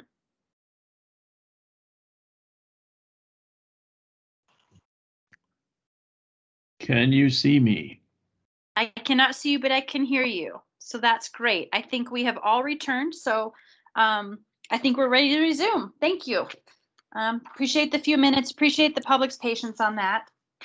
Right. So we are moving to item B under old business, Boulder Pointe Presidio neighborhood Woody Way Gate. On April 20th, City Council heard a citizen's petition item to reinstall the Woody Way gates. The council did not agree to reinstall the gate and pushed the concern to staff. The concern beyond the gate installation is general obedience of traffic control devices, crash patterns and safety, speeding and traffic volumes. At the June 2nd Transportation Commission meeting, the commission also recommended not replacing the gate on Woody Way.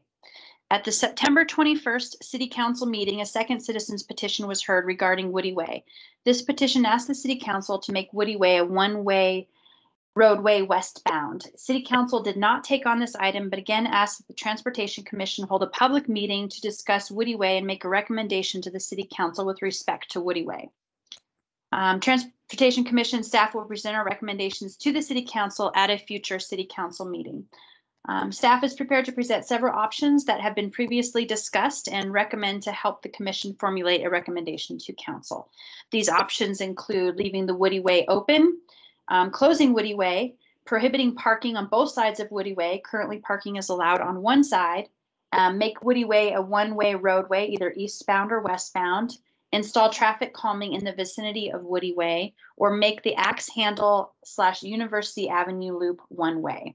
Staff recommendation is to keep Woody Way open per existing city policies that encourage neighborhood connectivity and vehicle miles traveled reductions. These policy statements are found in the Regional Plan, Zoning Code, Engineering Standards, and Carbon Neutrality Plan. So I do have a couple of comments before opening or turning it to staff related to that council fair item and the discussion on 9/26/21. It was the Hall family is the petitioner, and they're the family that's directly impacted by these behavioral issues of speeding and negligence and complete disregard for signage. They currently live at the intersection of Axe Handle and Woody Way at the T. They shared some very emotional accounts of their personal experiences and observations about motorists using Woody Way. The petition was signed from approximately 17 households. And then there were also emails that we have received and public comment either in favor of or in favor of keeping it open or in favor of closing it since that time. So I wanted to just do a quick summary of some of those comments from City Council before we get started here. Councilmember Shimoni had asked to explore mitigations that don't impact bike and ped. Councilmember Aslan was in favor, wanted to have it on the record to close the gate. Vice Mayor Daggett, her comment is that people should feel safe where they live, and it's a bigger problem that we see all around town related to speed and angry drivers. Councilmember Sweet had questions about traffic calming, if that could help. Councilmember McCarthy had a discussion on data and how it was collected and provided a history of previous council discussion and the promise of the road being open to future development. It was very clear, but not taking a position, just providing that history for some of the newer council members. And then Mayor Deasy had a call for action that something must be done and requested that it go through our commission and that the fair process is very strict in how they're doing it. So they are looking to us to provide a recommendation in the form of a council meeting in the future. So with that, I would like to turn it over to Jeff or Stephanie for presentation. Perfect. Thanks, Julie. Once again, you kicked butt on that, and I've got a little summary that states some of that stuff as well. So jumping right in. I don't even know if I need to read this. It's literally what you just said. Let's see, Traffic Commission will then choose an option. So that's what we're looking for from you today. We have been asked, when the next council meeting will be for this item, and we were going to wait to see what happened today to see when we can schedule that next council meeting. But that will happen after today. Moving on. So wanted to jump into this data once again. You just saw this for the previous item, but now we're looking at Woody Way more over here. So April 2021, we counted 806 vehicles going both directions, eastbound plus westbound. 806 vehicles using Woody Way. In September 2021, just last month, we counted 971 vehicles per day using that. I want to note on here that there is not currently a speeding issue related to the Woody Way.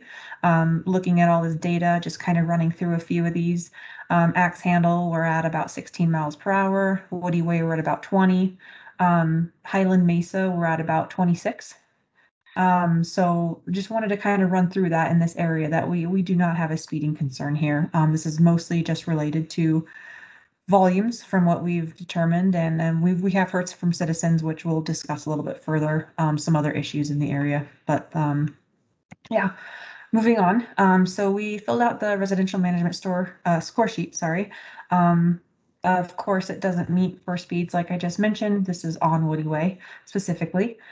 So we are pretty high for volumes. Our residential management spreadsheet here shows that residential locations, you get 1 point for every 50 vehicles per day over 200. So you can see we're at that 971 vehicles per day. So we're getting some points there. One of the big factors on here, which is something that I do struggle with looking at this spreadsheet and how to calculate it, is cut through. So this is once again a big part of this primary factor is cut through traffic. And I'm actually going to let Jeff jump in here right now to possibly discuss some cut through options of how we can possibly calculate it and study it in the field. Jeff, you there? I am, thank you. Yeah, so we have not done a thorough study of the potential cut through volumes on Woody Way. So, but we have some estimates or some numbers off to the right side of the page that give us an idea of what is probably happening out here. So you can see the arrow to the left is representing traffic going westbound through Woody Way, and the arrow to the right is representing eastbound. And that left column is the AM period. So as it's labeled, it's a 4-hour period between 6 and 9. It takes a while to get enough cars to kind of see a pattern. So in the 3-hour period in the morning, 57 going west and 131 going east. So not balanced exactly, but not all in one direction either. The afternoon you can see is actually pretty balanced. 176 going west and 125 going east. So this is telling us people are. It's not a typical. If there is a lot of cut through going on here, it's not typical, because typically you would see, everyone headed in one direction in the morning and everyone headed in the other direction in the afternoon. But so this is just kind of a snapshot. Doesn't really exactly tell us the whole story. Another thing that we've looked at is just the total volume on Woody Way. Obviously, when the gate was closed, it was 0, and now it's much higher. I think it's on the screen here. It's 971 is our current count. So it went from 0 to 971. University Avenue didn't change that much. It didn't go up by 1,000 cars. So it seems reasonable and likely that many of the trips on Woody Way are coming from the east side of the neighborhood, which is Boulder Pointe, going west to either to Presidio or to other destinations. And many trips are coming from residents in Presidio and going east through Boulder Pointe. This one's a little bit tricky to understand what cut-through volumes are. Typically, cut-through, the way we've dealt with this in the past with the Transportation Commission is, vehicles, say, coming from Gore and headed to, it's a bad example, but maybe it isn't, Home Depot at lunch. That would be cutting through a neighborhood. Typically, we haven't considered trips that are in a neighborhood that are exiting a neighborhood. And while these two pieces have different names because they were developed by different people, it's really one big residential, it is one big residential area with two names, Presidio and Boulder Pointe. So we're struggling a bit with what actually is cut through. Is it cutting through the neighborhood, or is it trips that are in the neighborhood that are exiting out the other side? We have a way of measuring this. Basically, we take and position, in this case, it's 5 people at all of the exits and entrances to the neighborhood, and then 1 person at Woody Way. So that's 2, 2, and 1. And we record vehicle information, usually license plates with times. And then we compare, we all take all those notes back together and compare notes and figure out each car that went through Woody Way, did it start in Boulder Pointe and end on Woody Mountain Road, or did it actually start further to the east? And we haven't done that yet, and we could do that. Something we've been thinking about. We actually don't have 5 people in our group, so we'll have to find some volunteers to help us. But that's something we could do to get a really tight number on what exactly is cut through. It doesn't feel like that's the most important issue here. I think what I'm hearing, the most important issue is just the total number of trips, regardless of if they are your neighbors or not your neighbors, or headed to destinations outside of the neighborhood. So just keep that in mind, that we could get a really tight picture, at least for 1 hour or 2 hours in the morning or afternoon, relatively easily on the cut through specific issues. So for now, that spreadsheet that was up, or the score sheet, is blank because we don't have that data available to us. So just wanted to explain that kind of long form, but we haven't, most of the commissioners, I don't think have worked with this particular issue. So I just wanted to get you up to speed on that. Thank you, Stephanie. Thanks, Jeff. Moving on. So what to do with Woody Way? I'll get into more detail of each of these options because we're going to go through kind of a pros cons worksheet on the next page, but I'm going to run through these fairly quickly. So our options are leave Woody Way the way that it is today, which is open, no gate, nothing going on over there. Close Woody Way. That's either with a physical barrier, a concrete wall, or possibly a gate like it was before, and maybe that could still allow emergency access. There's issues with that, but we'll discuss them. And then make Woody Way a one-way roadway, which was similar to what the petition had said, either eastbound or westbound there, and still allowing emergency access. Prohibiting parking. So those were the 3 main options, those 3 that I first listed. And then some other things that we've heard from the neighborhoods, from the neighbors, and ideas that people would like and put out there are prohibiting parking on both sides of Woody Way. Currently there's parking prohibited just on the south side, so the north side parking is allowed. Install traffic calming in the vicinity of Woody Way. Once again, that's those traffic circles, islands, bump outs, all those types of things. And then making Axe Handle / University Avenue a one-way loop, and using diverters, something like we had done on Dodge. And we'll discuss that further if there's questions about how that would work. But I'm going to jump straight into the pros and cons table here. So running through it, we've got all of the different options listed at the top here that I just listed. We've got some pros and cons that we've tried to come up with. I'm sure there's some that we may have missed. But but I'm going to start running through all these guys. So leave Woody Way open, so leaving it exactly how it is today. That allows us to have that connectivity. The regional plan, the zoning code, engineering standards are all encouraging connectivity. Bikes, peds, all that stuff is connecting two neighborhoods together that were included in the original plat. The neighborhoods had planned for this to happen and have that connectivity.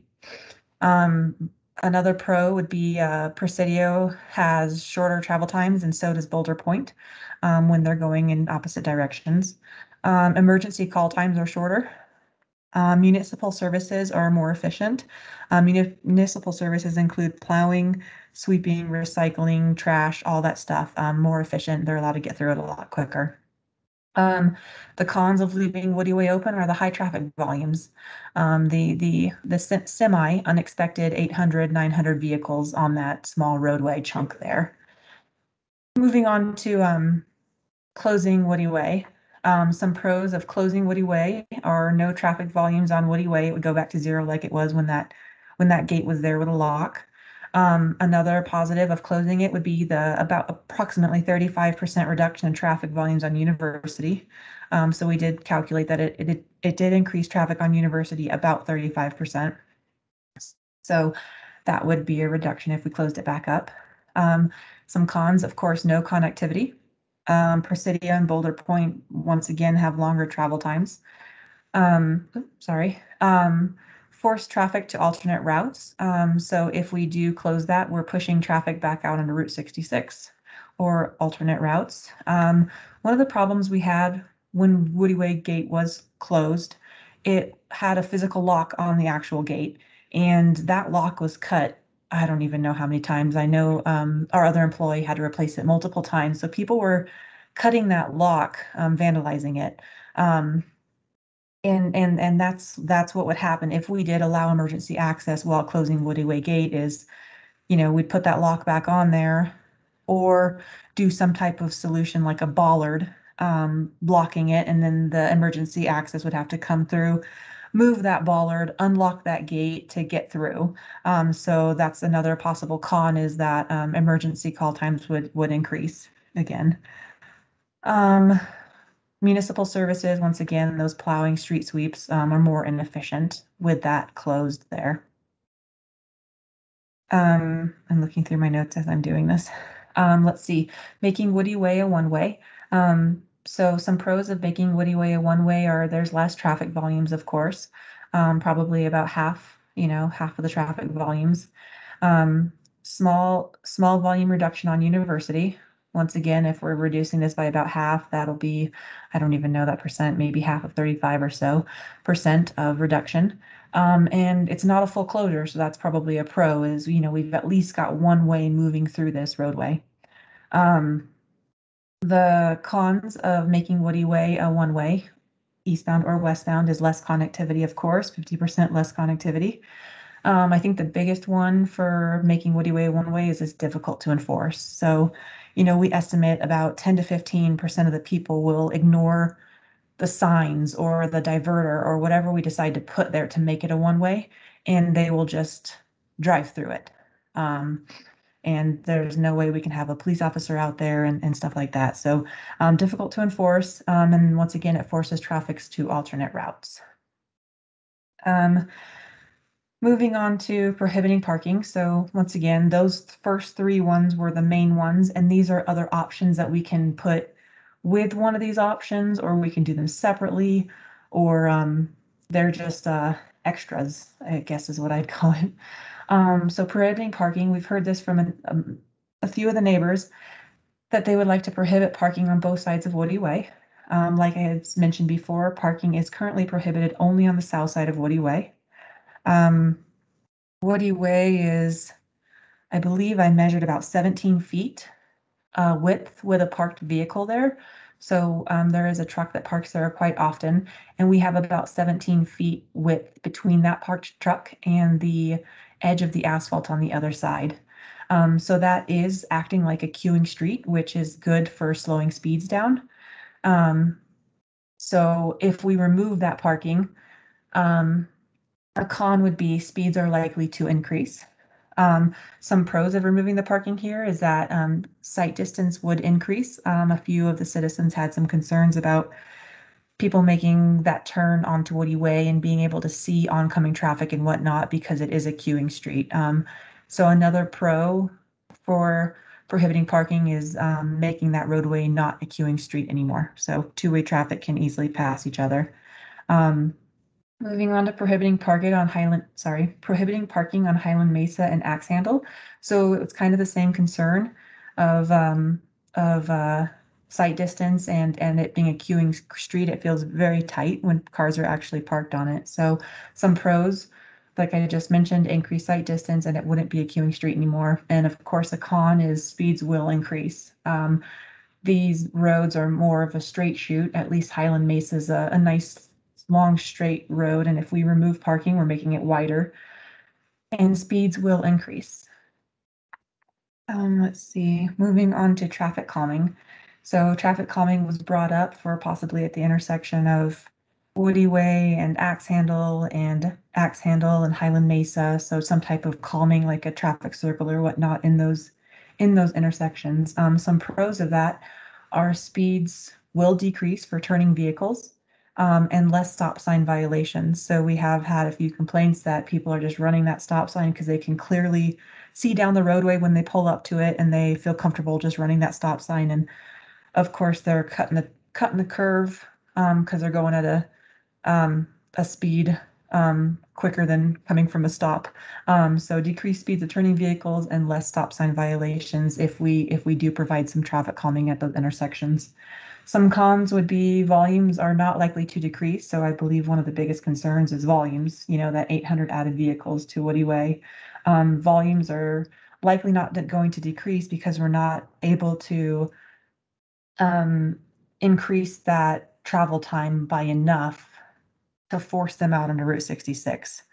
So we could pop 5 different traffic calming devices in this neighborhood, and I still feel like they're going to choose to go through the neighborhood versus go up to Route 66 to get to Presidio or vice versa to get to Boulder Pointe. So volumes are not likely to decrease if we do that, and it is more difficult to maintain and plow and whatnot for those plows to get around those traffic calming devices on those narrow streets. Another option that we heard from citizens, it may have been just one citizen's idea, I can't quite remember, but was to make Axe Handle University a one-way loop using diverters. I almost just want to kind of explain this because it's confusing when I'm looking at it, when I see it written on here. So sharing my screen here. So the request was to make University and Axe Handle a one-way loop. So for an example, and it could be the opposite loop, you could put a diverter right here, which forces vehicles heading southbound on University to go straight versus making a right turn. So these vehicles would then go straight, come up here, turn onto Woody Way and whatnot. And then for the opposite direction, there would be a diverter here saying, hey, you can't make a right off of Woody Way and you have to go this way. So granted, they're not one-way streets. It's not saying that, this neighbor can't go to this person's house or whatnot because they're one-way streets, but it's kind of a diverter, diverting people, forcing them to take a different route to get there. Of course, there's some very negatives and some very positives about doing this. It would I'm just going to keep this like this so I can go back and forth. Some pros would be it's splitting the traffic volumes in half. We're taking half of the volumes that would typically be coming here on this Highland Mesa, and we're taking half of them and throwing them down here. And then we've got a nice list of negatives over here. This was never included in the original plat, so none of these houses down here to the south were ever expecting this. This Woody Way has always been here, so it was semi-expected that this would be the route for them to take to Woody Way. So some of those residents that are down here would not be expecting those high volumes going there. It's difficult to enforce. Once again, we expect a certain percent of traffic to say we're still going this way and take those right turns or left turns that we're trying to force them not to take. This forces traffic to an alternate route. Like I said, those neighbors that are not used to having traffic down there, when we're pushing them down to that area. And this increases travel times for certain residents as well. Let me see what I missed here. I know I did. Quick, Oh. Just pause 1 sec here, Stephanie. Commissioner Kraft and Commissioner Spice, did you have a question for Stephanie that you wanted to ask before we move forward? She answered my question in the presentation. Thanks. Okay, wonderful. All right, Stephanie, thanks. Keep going. Perfect. Thanks, Julie.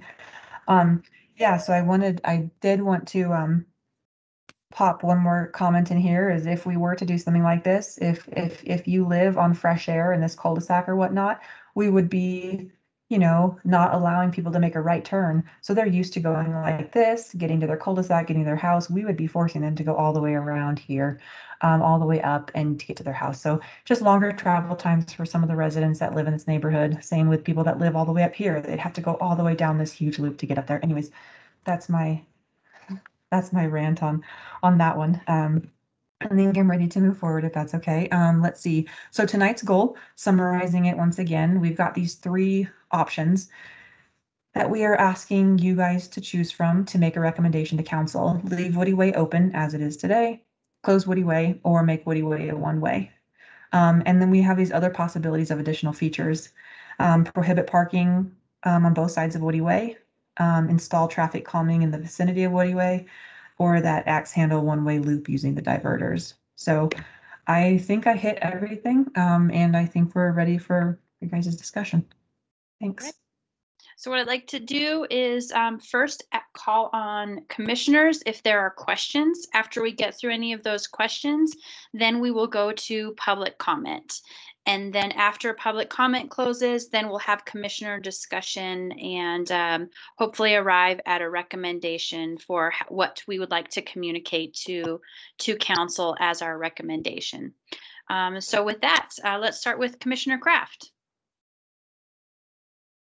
Yeah, the question I had was that this opening was planned originally. It was part of some kind of plan.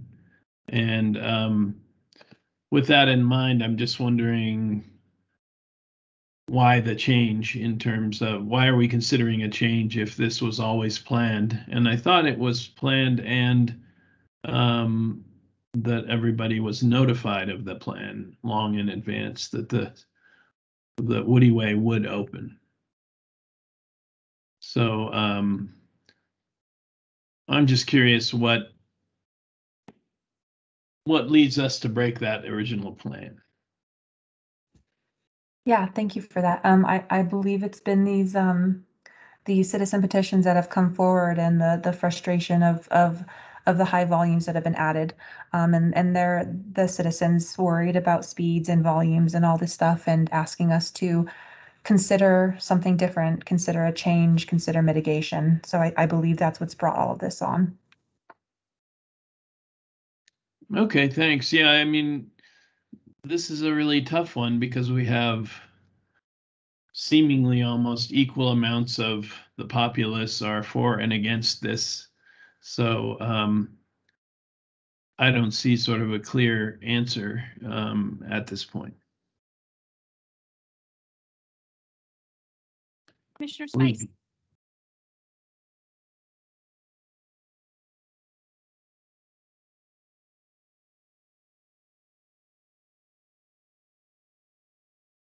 Go ahead, Commissioner Spice. Thank you.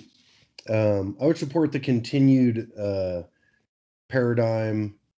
It may or may not happen. One of my thoughts is if that gate is closed, the snow removal won't be successful in the event of an emergency. The plows can't really clear a closed gate. So that's just one of my comments. And there are many factors, pro and con on both sides of that issue. But I would just throw my support to, as the last comment was, this was part of the original agreement and it's a thoroughfare. Thank you. Commissioner Kuhn. I too do agree with both of that. I mean, again, we've dealt with this for a while. They've known the gate was going to be open. It's been communicated.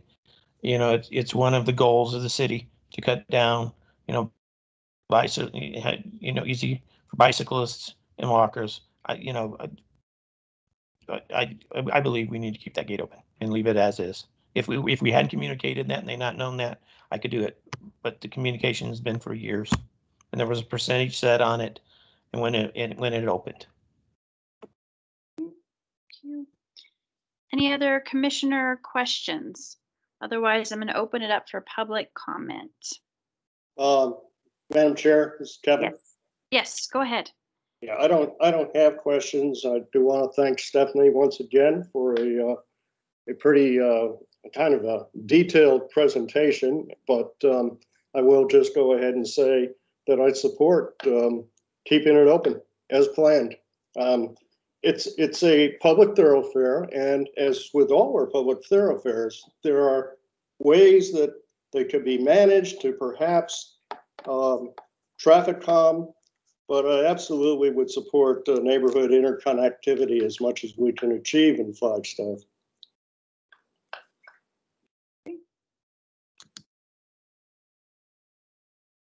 Thank you for those. Right. I am going to open it up for public comment, and the way I'm going to do this is I'm going to start with those in the meeting chat that have said they want to make comment, and then I will go to those individuals that have raised their hand. So you're welcome to not raise your hand and put it in the chat, but that's the way I'm going to manage this tonight. So I make sure that I give everybody a chance to communicate with the commission. If you would please keep to that 3 minutes. I want to make sure that we leave time for everybody. So with that, I would like to start with Breanne Hall. Hi, yes, thank you. My name's Breanne Hall. Obviously, I've stirred up the trouble with all of the citizens petitions, but that's just because troubles come my way. On December 29th, an out-of-control driver coming from the Presidio, going too fast, fast enough to romp the curb and knock the stop sign over. On January 25th, another out-of-control driver coming from Presidio romps the curb and hits the stop sign hard enough to knock it over. Twice in less than 25 days, our stop sign was hit by out-of-control Presidio drivers using Boulder Pointe as a cut-through. Cutting through Boulder Pointe instead of using Route 66 saved Presidio residents at the very most 9/10 of a mile. However, if they speed through the neighborhood, not stopping at posted stop signs, it saves them maybe 2 minutes. Meanwhile, endangering the lives of residents of Boulder Pointe. This cut-through does not save on carbon emissions. When we purchased our home in Boulder Pointe, Presidio was nothing but trees. We lived in a peaceful and wonderful community that is being ripped apart by Presidio drivers using our once quiet streets as shortcut and raceways to get to places like Walmart and NAU. March 3rd at 2:07 a.m. on a school night, a 16-year-old kid drove through the stop sign into our front yard. He proceeded to drag a 500-pound landscape rock from our yard down the street, leaving it in the middle of the road in his Presidio neighborhood. His tire tracks went over the neighborhood children's hopscotch chalk art that was on the sidewalk. I didn't sleep for over 2 weeks worrying about the safety of my children. On March 6th, a colored student with Nevada plates ran the stop sign while flipping my husband, children, and 2 other residents of Boulder Pointe off, yelling out the window that he will run our stop sign every effing day and there's nothing we can effing do about it. On March 11th, at 22:38, a car coming from Presidio hit the stop sign. On March 12th at 10:02, a car coming from Presidio hit the stop sign.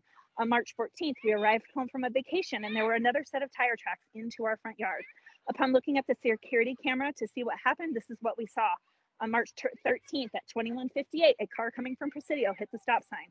On March 13th at 21:05, an out-of-control driver runs the stop sign, does a 360-degree spin in the intersection, proceeds to drive into Presidio. March 13th at 20:41, a car coming from Presidio hits the stop sign. March 13th at 1911, a car coming from Presidio hits the stop sign. March 13th at 1947, a car runs the stop sign, romps the curb, and goes into my front yard again. Axe handle and Woody Way were designed by traffic engineers to be 26 feet wide as traffic calming features. With the road only being 25 and a half feet wide, it makes it very dangerous for speeding cars to navigate the 90-degree turn, as proven by the busted up curb. So your stats of they're not speeding, they're not going 25 miles per hour isn't true because they're trying to navigate this 90-degree turn. The intersection at Highland Mesa and Axe Handle is not wide enough to handle the increased volume of traffic that opening of Woody Way has created. The traffic study in May of 2021 shows an 880% increase in traffic in front of my home.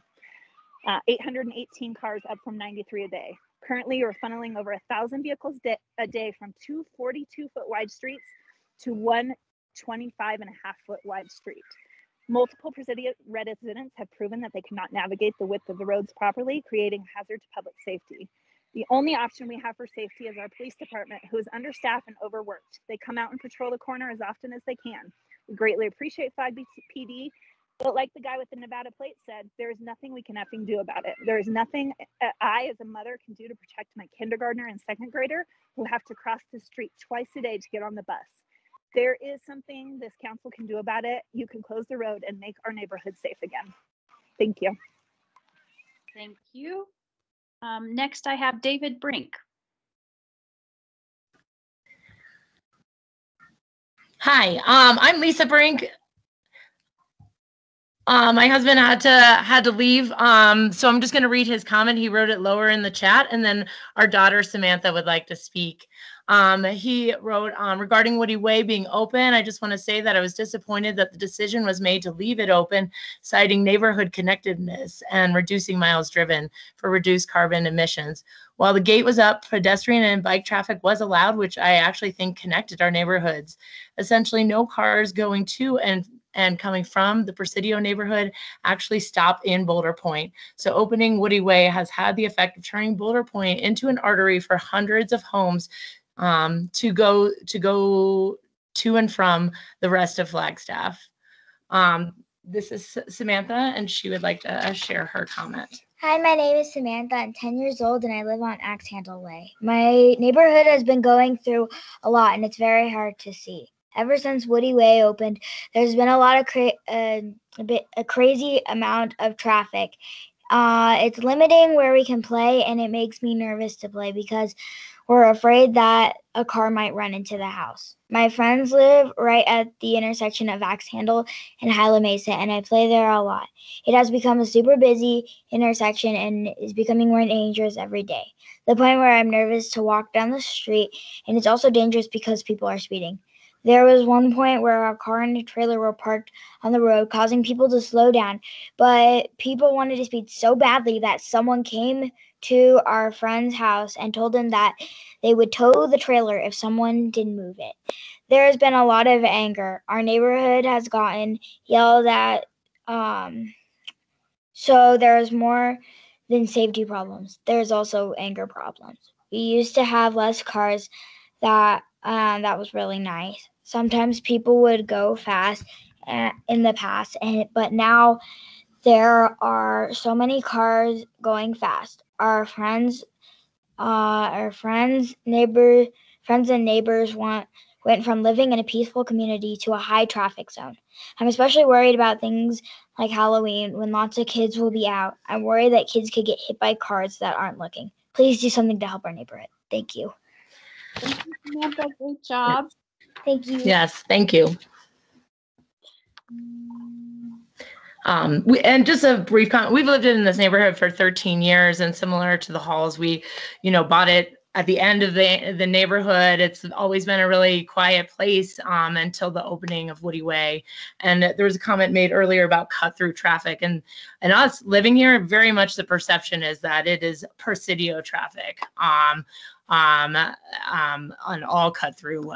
We don't perceive it as all as being our neighbors. And I think that's why it's been such a problem, because people don't perceive this as their neighborhood. They just perceive it as like, oh, I can cut through, I can get fast, I can go fast here. So the stop sign keeps getting knocked over and hit. Nobody pays attention to the signs.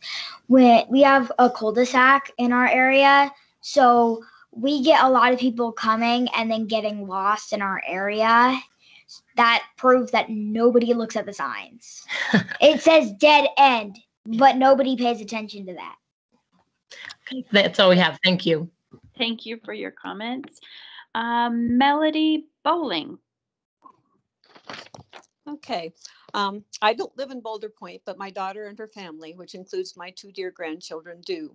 So I have driven the neighborhood streets for many years. As such, in the past year, I have experienced firsthand the effect increased amounts of traffic from the Presidio have had on this neighborhood with the opening of Woody Way.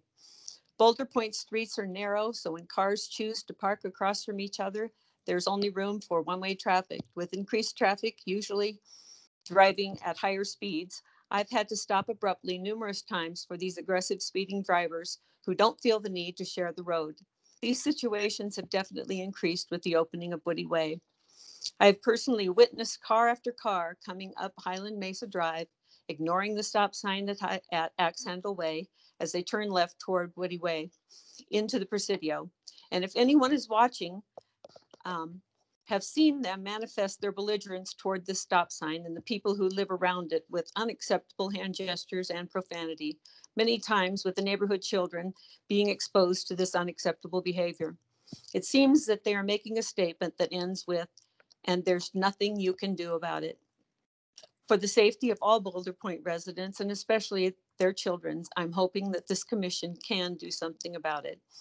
I hope that this commission will take the responsible actions necessary to ensure the safety of all Boulder Pointe residents by identifying measures that will reduce Presidio traffic through the Boulder Pointe neighborhood, and that these measures will be implemented immediately.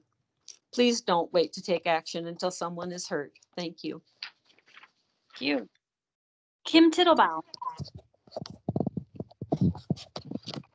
Thank you. Can you hear me? Yes, I can. Great, thank you. I am here tonight on behalf of the Presidio and the Pines HOA, Homeowners Association, and the Board of Directors. It's unfortunate that perhaps a few inappropriate drivers are belligerent the Presidio's name and the 512 homeowners in Presidio and the Pines. As the recommendation notes to keep it open, the Presidio and Pines Board of Directors supports that recommendation.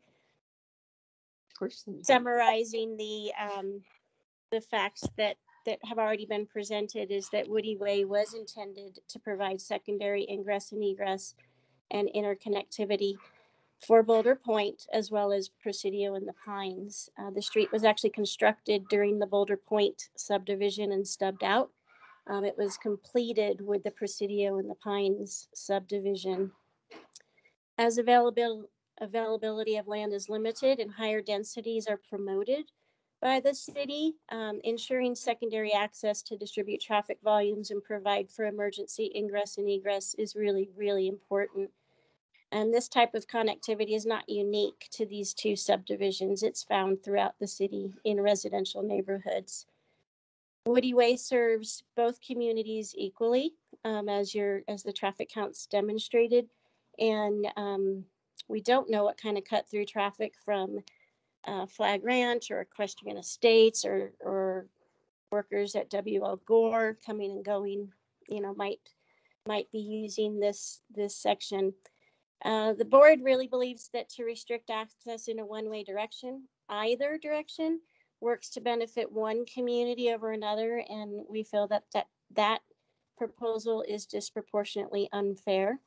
We do support keeping the Woody Way connection open, but we're also agreeable to traffic calming devices, whether it be a speed bump or something else to help mitigate traffic concerns and help slow traffic down if there's speeding concerns. Regardless, in all instances, any decision should be for the benefit of all involved and not to benefit one community over the other. That's all I have. Thank you so much. Thank you. Next, I have Garrett Hall.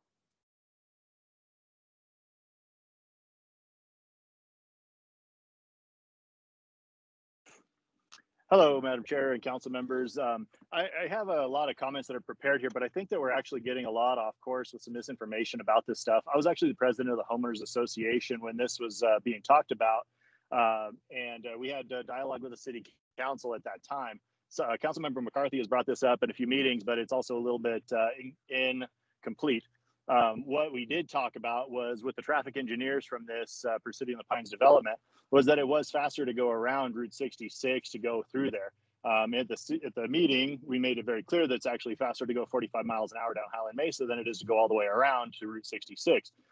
At the time, there was only one manner of egress out of Presidio and the Pines. There has since been another one. The plat for Presidio and the Pines has changed several times over the years. There was supposed to be some connectivity because they were going to have a live, work, play concept. They were going to have some yogurt shops and things like that with residences over top of them. Those have since the original developer went bankrupt and the project sat for 10 years, the people that were on the city council forgot about they've turned over since then. And our agreement was that after the build out was complete to 90%, that they were going to open that and then they're going to analyze the impact on the neighborhood, because this was a big concern from day one.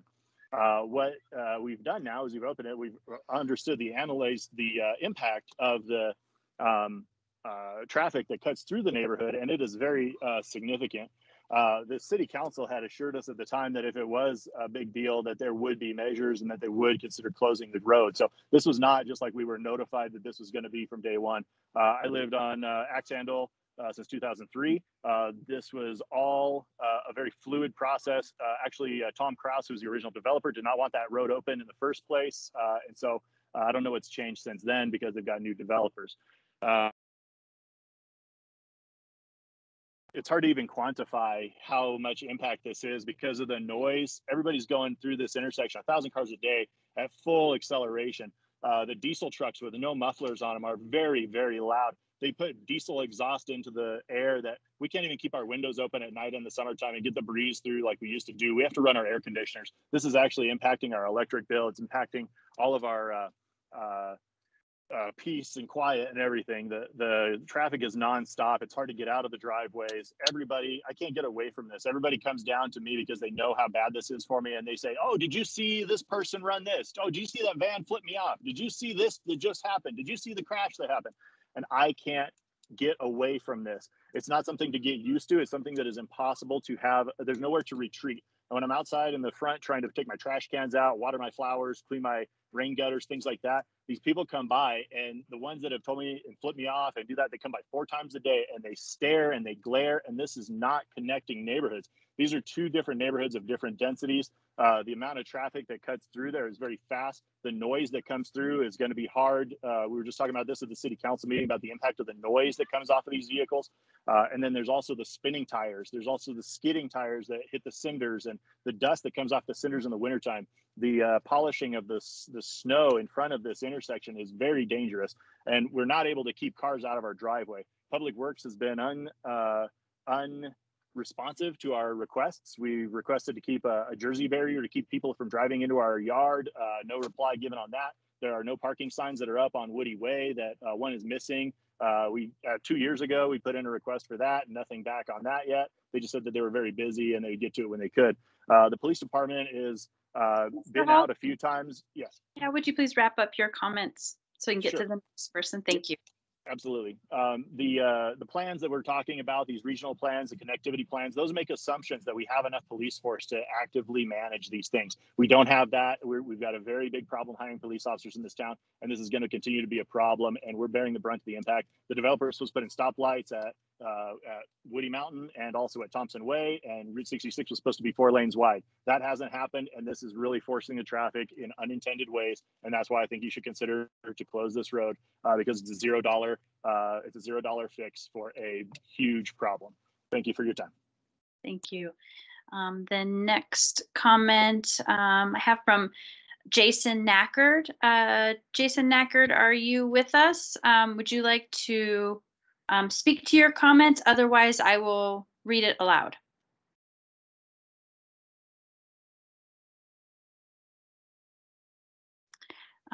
Okay, actually I should read aloud because it says, I have no mic or camera, but would like my comment to be recorded for posterity. I live in Boulder Pointe, directly across from Woody Way. It sucks. I am in favor of one-way streets, closing Woody Way, or nearly any other option that would reduce the current loud, dangerous, high-volume traffic in our neighborhood. The number of students that live in Presidio and drive recklessly through our neighborhood represents a real liability that the city should really pay attention to before something bad happens. Okay. All right, I have, let's see, I have another entry for Lisa and Samantha Brink, but I think we've heard from Lisa and Samantha earlier. Yes. Okay. And then David Brink deferred to you on that. My next meeting is starting, so I'll not be able to make his comments. But I would like to read aloud that comment from David Brink regarding Woody Way being open. I just want to say that I was disappointed that the decision was made to leave it open, citing neighborhood connectedness and reducing miles driven for reduced carbon emissions. While the gate was up, pedestrian and bike traffic was allowed, which I think actually connected our neighborhoods. Essentially, no cars going to and coming from the Presidio neighborhood actually stop in Boulder Pointe. So opening Woody Way has the effect of turning Boulder Pointe into an artery for hundreds of homes to go to and from the rest of Flagstaff. Okay. I think I have an entry of Bruce Higgins, but we already heard from Bruce earlier. You didn't hear from me on this issue. Oh, excuse me. I'm sorry. Please go ahead. Yeah, thank you. It's all right. I'm one of the bicyclists, and this will become clear. I live in Presidio, and both my spouse and I regularly travel into town by foot, bike, and auto. When driving, the Woody Way route always allows several choices depending on our destinations. That is much more timely than driving out to Woody Mountain, down it for a half mile, and then turning right onto a high-speed Route 66. And that's particularly during high traffic periods.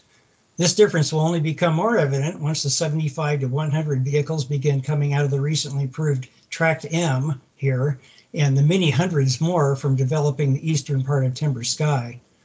I support the staff recommendations to keep Woody Way open because it continues to treat all neighborhoods equally and is in line with the regional plan, in addition to the previous points I've mentioned. Also, I don't buy the term cut through here.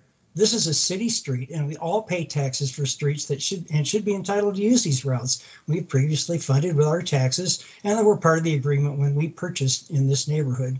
And road raging sign runners and speeders currently taking Woody Way eastbound would simply be pushed westbound through Presidio. Do children here count for less somehow? Is noise and fumes of accelerating vehicles here less important? How would any of that be fair? Whatever is ultimately decided, installing a traffic light at Woody Mountain in 66 would help. Even better would be installing an on-off ramp set at I-40 in Woody Mountain. Perhaps the city could encourage ADOT to get after these two solutions. Thanks. Thank you. Next, I have Era Lynn Novak. Yep, that's me. Thank you. I live in Presidio, and I am on Woody Way. I'm on the southwest corner, and I am pretty much 50-50 on if it closes or opens, but my concern is if we put traffic calming there, it will be additional noise. And just like Garrett Hall, I've had to close my windows because the noise is horrific. The diesel exhaust is terrible, and people are disregarding the stop sign. They just run the stop sign. It's a concern for me.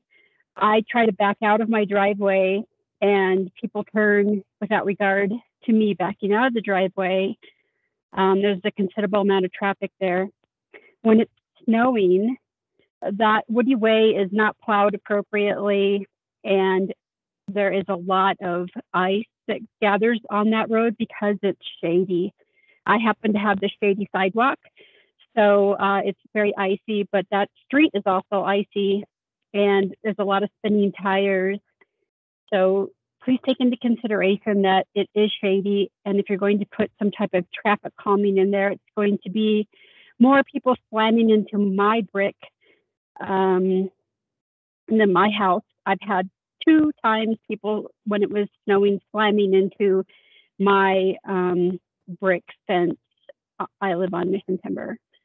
So please take those things into consideration, close it or open it. I don't have a vote on it either way. One, I'm happy one way or the other, but please take into consideration these, the shade and that it is slight, that Woody Way is very slick, and the noise is very terrible. By traffic calming, we're going to add more noise, and it's very loud. Thanks. Thank you. And then I have Brian Lee Wilson. I think we heard from you, Brian, on University. Not Yeah, this. and this is a comment on Woody Way, if not, that's okay. Okay. Thank you. Go Yeah, ahead. yeah, thanks, Madam Chair. Others have made comments on the various options listed in the agenda, so I don't really want to take time to repeat, the same comments or the same ideas. But can say that I've heard some concerns about option number 6, which is turning Axe Handle and University into a one-way loop. We received a copy of this agenda on Friday, and actually owners received an email with that information. But, that's still just a couple of days, which is a short notice for everyone to process a new idea. If the commission does decide to move forward with that option, I guess I'm saying I'd like to ask for some additional time just to notify owners so that they can process it and organize, some comments and feedback, if they need to for the commission or for the city council. But separately, I just want to point out that there are other traffic issues in Boulder Pointe, beyond the Woody Way, Gate, and University Avenue area. One example is Highland Mesa, but not just near Axe Handle. We recently had a pretty terrifying episode where half a dozen houses east of Majestic on Highland Mesa at 1:15 in the morning, a high-speed intoxicated driver failed to make the slight curve. They jumped the curb, totaling his truck and taking out the owner's 2 vehicles that were parked in their driveway. I think we may have the owner, the resident of that property here. But if he wants to tell more, that's great.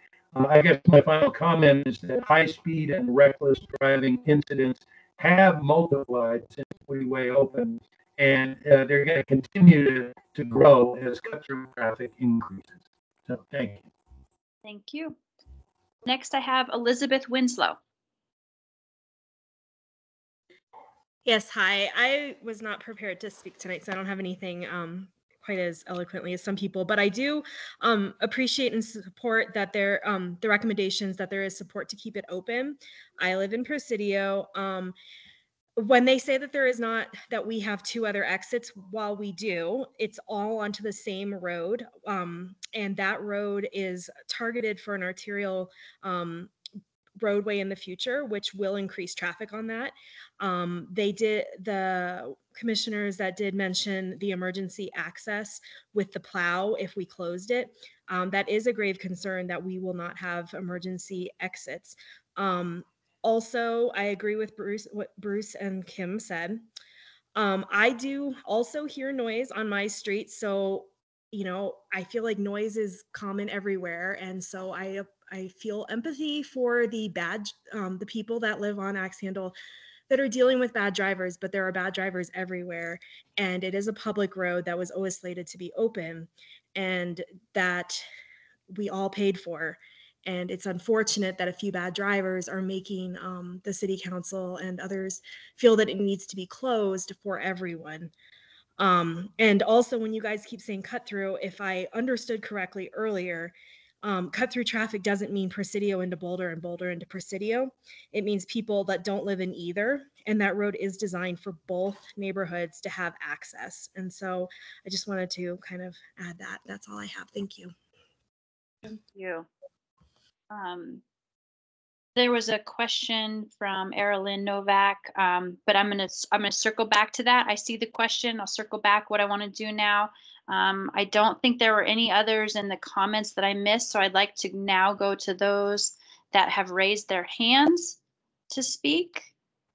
And I am going to start with Roger Modrell. Hi, my name's Marcia Madrell. I'm Roger's wife. We live in the 2000 block of West University, and I agree with everyone that has spoken that the safety, the pollution, and the noise has increased tremendously since Woody Way was opened. There was discussion that by having Woody Way open, it allows for multiple services to be more effective. But I'm not sure that the commission knows that Presidio and Boulder Pointe do not have the same trash and recycle schedule days. So there isn't a lot of sharing of those municipal services. Also, University and Axe Handle is a residential street. Route 66 is a thoroughfare. If there's difficulty getting from Woody Mountain onto Route 66, I would request that the commission consider instead a stop sign, stoplight would be fine to assist folks on getting out to Route 66, but also a roundabout would very effectively allow people to move through that intersection without being trapped on Woody Mountain Road. There's concern about emergency services from into Presidio, but there also is a locked gate that is working very effectively between Forest Highlands and Kachina Village.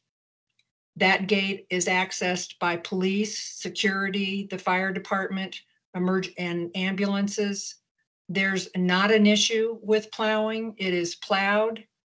There are services that are immediately accessed into Kachina Village when necessary, so it does not affect, by locking that gate, it would not affect the emergency services. Highland Mesa now has parking on both sides of the street. I believe the commission needs to consider having parking only on one side of that street. When people are parked on both sides of that street that filter through from Presidio, they turn then and come down University because they can't get through there as fast as they want to get through. I have been forced to grab children by the arm to pull them out of University so that they aren't hit.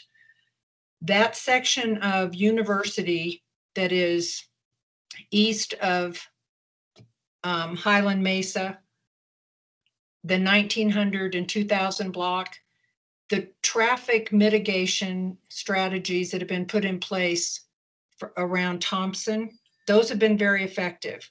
But when cars hit that corner, there is no way they're only going 30 miles an hour. I have sat there and watched cars easily going 40 to 45 miles an hour, and no, they race down University, and you can hear the tires screech as they either turn onto Highland Mesa or they round the corner at University and Axe Handle. I appreciate the fact, I'll hurry, I appreciate the fact that that road has always been subject to when it's going to open. But as Garrett mentioned, things have changed significantly since the city initially put Woody Way on the premises. Bicycles, people walking, they were not hindered by not being able when the gate was up. But I would respectfully request the commission to reconsider closing that gate or doing something to adequately slow people down so that those of us that live in Boulder Pointe continue to be safe. Thank you. Next, I have Mike Barnes.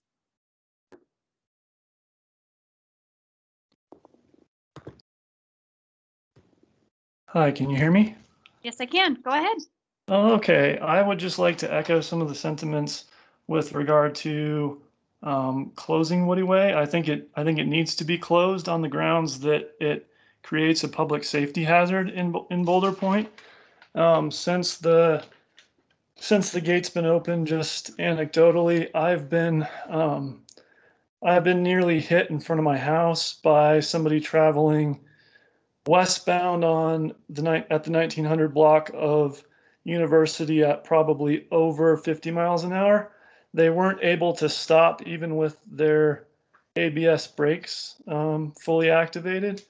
My wife was almost hit in the driver's side door trying to turn into our driveway, speeding, tailgating, not yielding to pedestrians.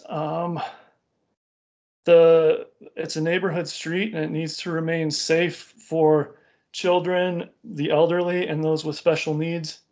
There's a number of other things that have been pretty effectively touched on by other residents, so I'll go ahead and leave some of those as they are. I think that having Woody Way open really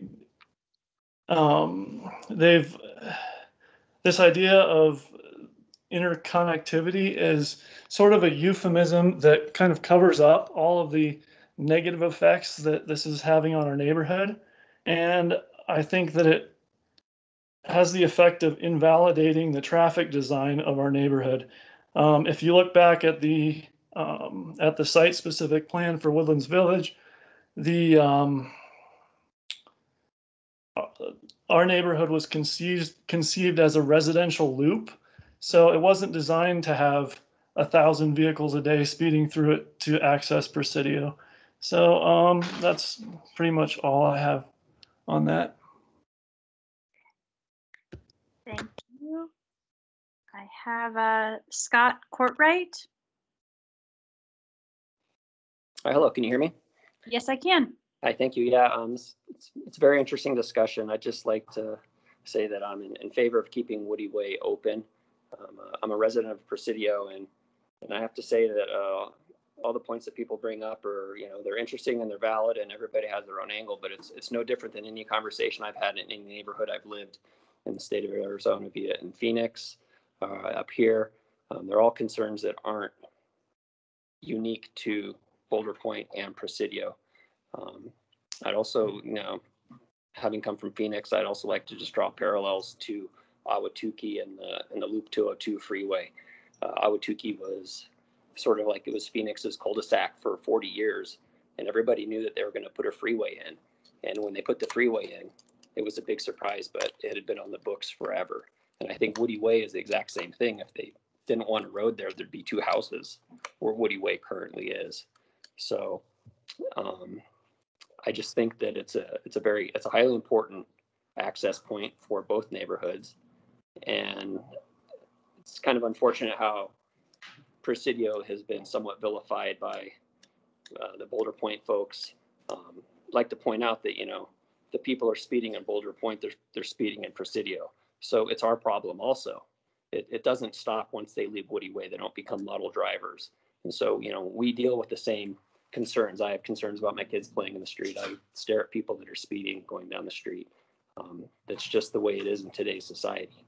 So I just want to put that out there and again say that I support keeping the road open, and I thank everybody for their time. Thank you. Next, I have Aliona Semyonova. Please correct if I didn't pronounce your name correctly. No, that's good. My name is Ali, and I'm a resident here in Presidio in the Pines. And I would like to say that Presidio, Presidio in the Pines neighborhood, we're not all partying students and reckless drivers. My neighbors are families with young children, and some are retired residents. We also have amazing community who help each other shovel snow and look after each other's homes. Unfortunately, this is not the first time some vocal Boulder Pointe residents paint Presidio in the Pines as a menace to Boulder Pointe and calling our neighborhood a monstrosity on social media. I personally experienced this discriminatory attitude while riding scooters there with my 4-year-old son before the gate was open. And the statement was made behind my back, but meant to be heard. I was told that I need to go ride on my side of the gate. As a mom, I can relate to speeding and reckless driving problem in both our neighborhoods. My husband and I, we chose to build our house with less square footage on our lot so we could have a little backyard for our son because the traffic in front of our lot would not allow for any play or gathering. I witnessed one of the petitioners having gatherings in their driveway overflowing onto the sidewalk and onto the road while Woody Way Road gate was closed many times. Though I understand the disappointment the Boulder Pointe residents feel not being able to use their front yard in this manner, we never had that option here in Presidio. If you would have drive through Polo Circle on weekend, you will see at least 5 slow signs that parents put out by the street when their kids are home, cautioning drivers and control the speed. I would like to point out that our neighborhood did not appear overnight, and petitioners were aware of this arrangement, the arrangement that was made regarding Woody Way Road for many years. In all fairness, the petitioners knew there would eventually be an increase in traffic and possibly some reckless drivers, like for many other homes nearing the intersections. They did not act on it with this foresight. And during the council meeting, council member Jim McCarthy mentioned opening Woody Way Gate to provide an additional westbound and eastbound city road was promised that was made to Presidio residents. Many of us made decisions to invest into the property near Woody Way based on that promise. My husband was born and raised here in Flagstaff, and I'm an immigrant naturalized citizen. And I've been here for over 11 years. It took us over 8 years of hard work to be able to purchase our own home. And we greatly cherish our home and our neighborhood. Like all Presidio homeowners, we were assured by the developer that Woody Way will be available to us when construction in Presidio will be coming to an end. I understand the petitioner's quality of life has been affected, but making requested changes to Woody Way will affect the quality of life for the entire neighborhood. I can't tell you how many times while walking with my son, I yelled at drivers to slow down, and I was given a one-finger salute. Excuse me. Almost all of us experience this behavior in Flagstaff, but I believe there are multiple ways to improve the safety on this intersection, such as no parking on Woody Way Road, traffic barriers, and speed bumps. To conclude, I'd like to say that Woody Way Road is a part of very important route connecting two neighborhoods, and not all Boulder Pointe residents agree that closing off this road, no making it one way, will have a good impact on our neighborhoods. And it would certainly benefit a handful of residents whose houses are located close to this intersection, but overall it will separate our neighborhoods and cause further division. With the new development of Sky Cottages and Super Sky, there will certainly be increased traffic on Route 66 and possibly more lights. And honestly, Milton and 66 is already quite a nightmare, especially during the rush hours. Please, approving this petition will show preference and will create a precedent. So thank you for your time. Thank you. Next, I have Greg Clifton. I'm wondering if this is our city manager, Greg Clifton, or perhaps there's another Greg Clifton in Flagstaff. Welcome, City Manager Greg Clifton. Oh, welcome. Thank you for the welcome, and thank you for all that you do, Madam Chair, and to the entire commission. Fortunately for all of us, there's only one Greg Clifton and not two. I listened to the comments at council during both these petitions and wanted to sit in to hear the comments tonight. I have not offered my own comments and generally would not take sides on these issues. They are delicate and very nuanced issues, and this one definitely so. I'm going to try to make my comments fairly neutral in that regard. This matter does need to get back to council. They asked me very clearly to make sure it gets on the agenda. And I've already seen that in the staff reports and in the narrative earlier. So yeah, it's going back to council, and council will be quite interested in hearing what the commission has to say about this. My observations are as follows. as I look at the road layout between these two neighborhoods, and I do not want to offend anybody in saying this, but it does strike me that the connector that we're talking about here was not designed well.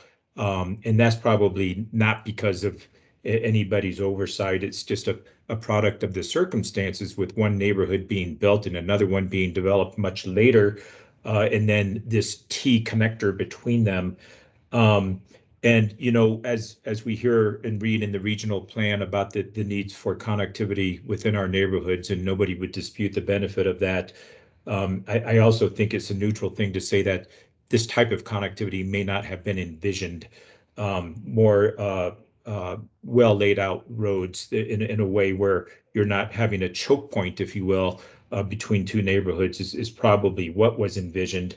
As you look at these from an aerial viewpoint, it certainly looks like the neck of an hourglass as you have the two neighborhoods with this small connector road. I don't know where that leads us, or where it leads the commission in trying to find resolution to this complex problem. We can't undo something that has probably not been designed in the best way.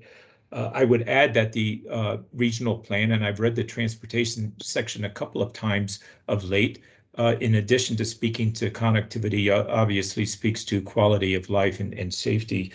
So these are all very important points. I'm very troubled to see that underlying this now, we now have two neighborhoods that are perhaps becoming a little bit polarized because of this, or vilified is a word that I've heard. And that does not serve the city well. And I just wonder how we could navigate a way through this to where we're not pitting one neighborhood against another. That is something we need to be mindful of. So I just want to thank you, Madam Chair, and thank the commission for the very heavy lift that you're performing here. Not an easy one. And I'll be interested in the deliberation of the commission and what the outcome is. I don't have good answers for you tonight. I'm just listening intently, and in my service as your city manager, will want to see this thing through, and I think council will be struggling with their decision at the tail end. Thank you for letting me speak. Thank you, Mr. Preston. Right. Next, I have Andrew. Hello, can you hear me? Yes, I can. So my name is Andrew P. I live in Presidio. So with all the comments, I actually have stuff written down, but it seems to have changed over throughout the other comments that people have made. And it seems like the community has gotten so sheltered because this gate has been closed for so long, knowing that it was going to open. So it hits me that if they were to have this closed, who becomes the bearer of responsibility in a worst case scenario that's emergency services can't get through? Is it the petitioner or is it the city? And it just seems like people are no longer considerate and respectful to each other. And that's why you don't have people following stop signs or vice versa. And it's kind of sad to see that people are just being villainized because of a gate. So that's really all I have to say. Thank you. Next, I have Whitney. Hi, can you hear me? Yes, I can. Please go ahead. Thank you for letting me speak tonight. I am a resident of Presidio. I promise you we are not all evil. I've lived here since 2014. We're always under the impression that the Woody Way would be open. I do drive it daily to take my children to school and back. I am a reasonable driver. I am a mother. I am aware. I don't mean to reiterate a lot of things that were said tonight. I do have tremendous empathy for the residents of Boulder Pointe. I can completely understand. Please, I apologize. I'm so sorry for your situation. But I just want to reiterate that us residents in Presidio have had many promises broken to us by the developer. However, this was a promise made to us not only by the developer, but also by the city of Flagstaff. And if we cannot trust the promises and guarantees of the city of Flagstaff. Who can we trust? That's really all I have to say. I am in support of keeping this open, and I am also in support of whatever needs to happen for traffic calming, anything like that. That's all. Thank you. Thank you. I don't see any other hands raised. I'm going to go back to the chat. I did receive a follow-up message from Jason Nackard. I will read one more. We are aware of the problem with the proposed Woody Way 14 plus years ago, and we're very vocal about it then to the city and the P&Z, but the best we could get was for them to kick the can down the road and many years until Presidio was built. We were promised the issue would be studied and a decision would be made. It was the best we could do at the time. I do have a question from Erilyn Novak wanting to know, how was it decided that only the south side of Woody Way has no parking? And maybe that's a question for you, Jeff, or Stephanie, if you wouldn't mind answering that. I'd appreciate that. Yeah, I can take that one on. To my knowledge, it was 100% random. It was either the north side or the south side, and at that time we chose the south side. I believe that even happened before we opened the gate, that parking was eliminated there or prohibited. So random. I have a problem with that. I'm at 2341 West Mission Timber, which is the southwest side in the Presidio neighborhood. If it was random, then can we put it on the other side? Because I have no parking in front of my house because I have the fire hydrant in front of my house. And now I have the other side of my house with no parking now. And if it was a random decision, it'd be better to move it to the other side because that's where the stop sign is. The north side. Thank you for that comment. I think when we go into discussion, that was one of the items that we will discuss. So comment was heard and received. I want to do a final call for public comment. I see Councilmember McCarthy, you have your hand up. I would like to, if it's okay with you, close public comment, and then I can start with you as part of discussion on commission. That's fine. Okay. Final call. Did I miss anyone who would like to address the commission on this matter?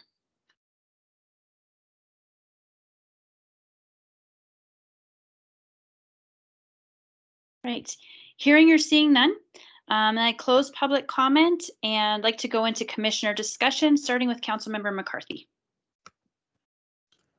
Okay, I just want to give a little history on where we got where we are. I often hear the comment that council made the decision that when 90% of the Presidio was built out, we would open the gate. That was not the original decision. The original decision, and this is long before I was on council. I think it was, 14, 15 years ago. I happened to be at that meeting, and the decision that council made at that point was that I believe there was a certain timeline, like 5 years, that it would be opened in 5 years.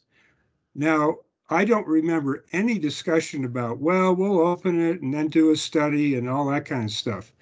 My understanding from that, my recollection of that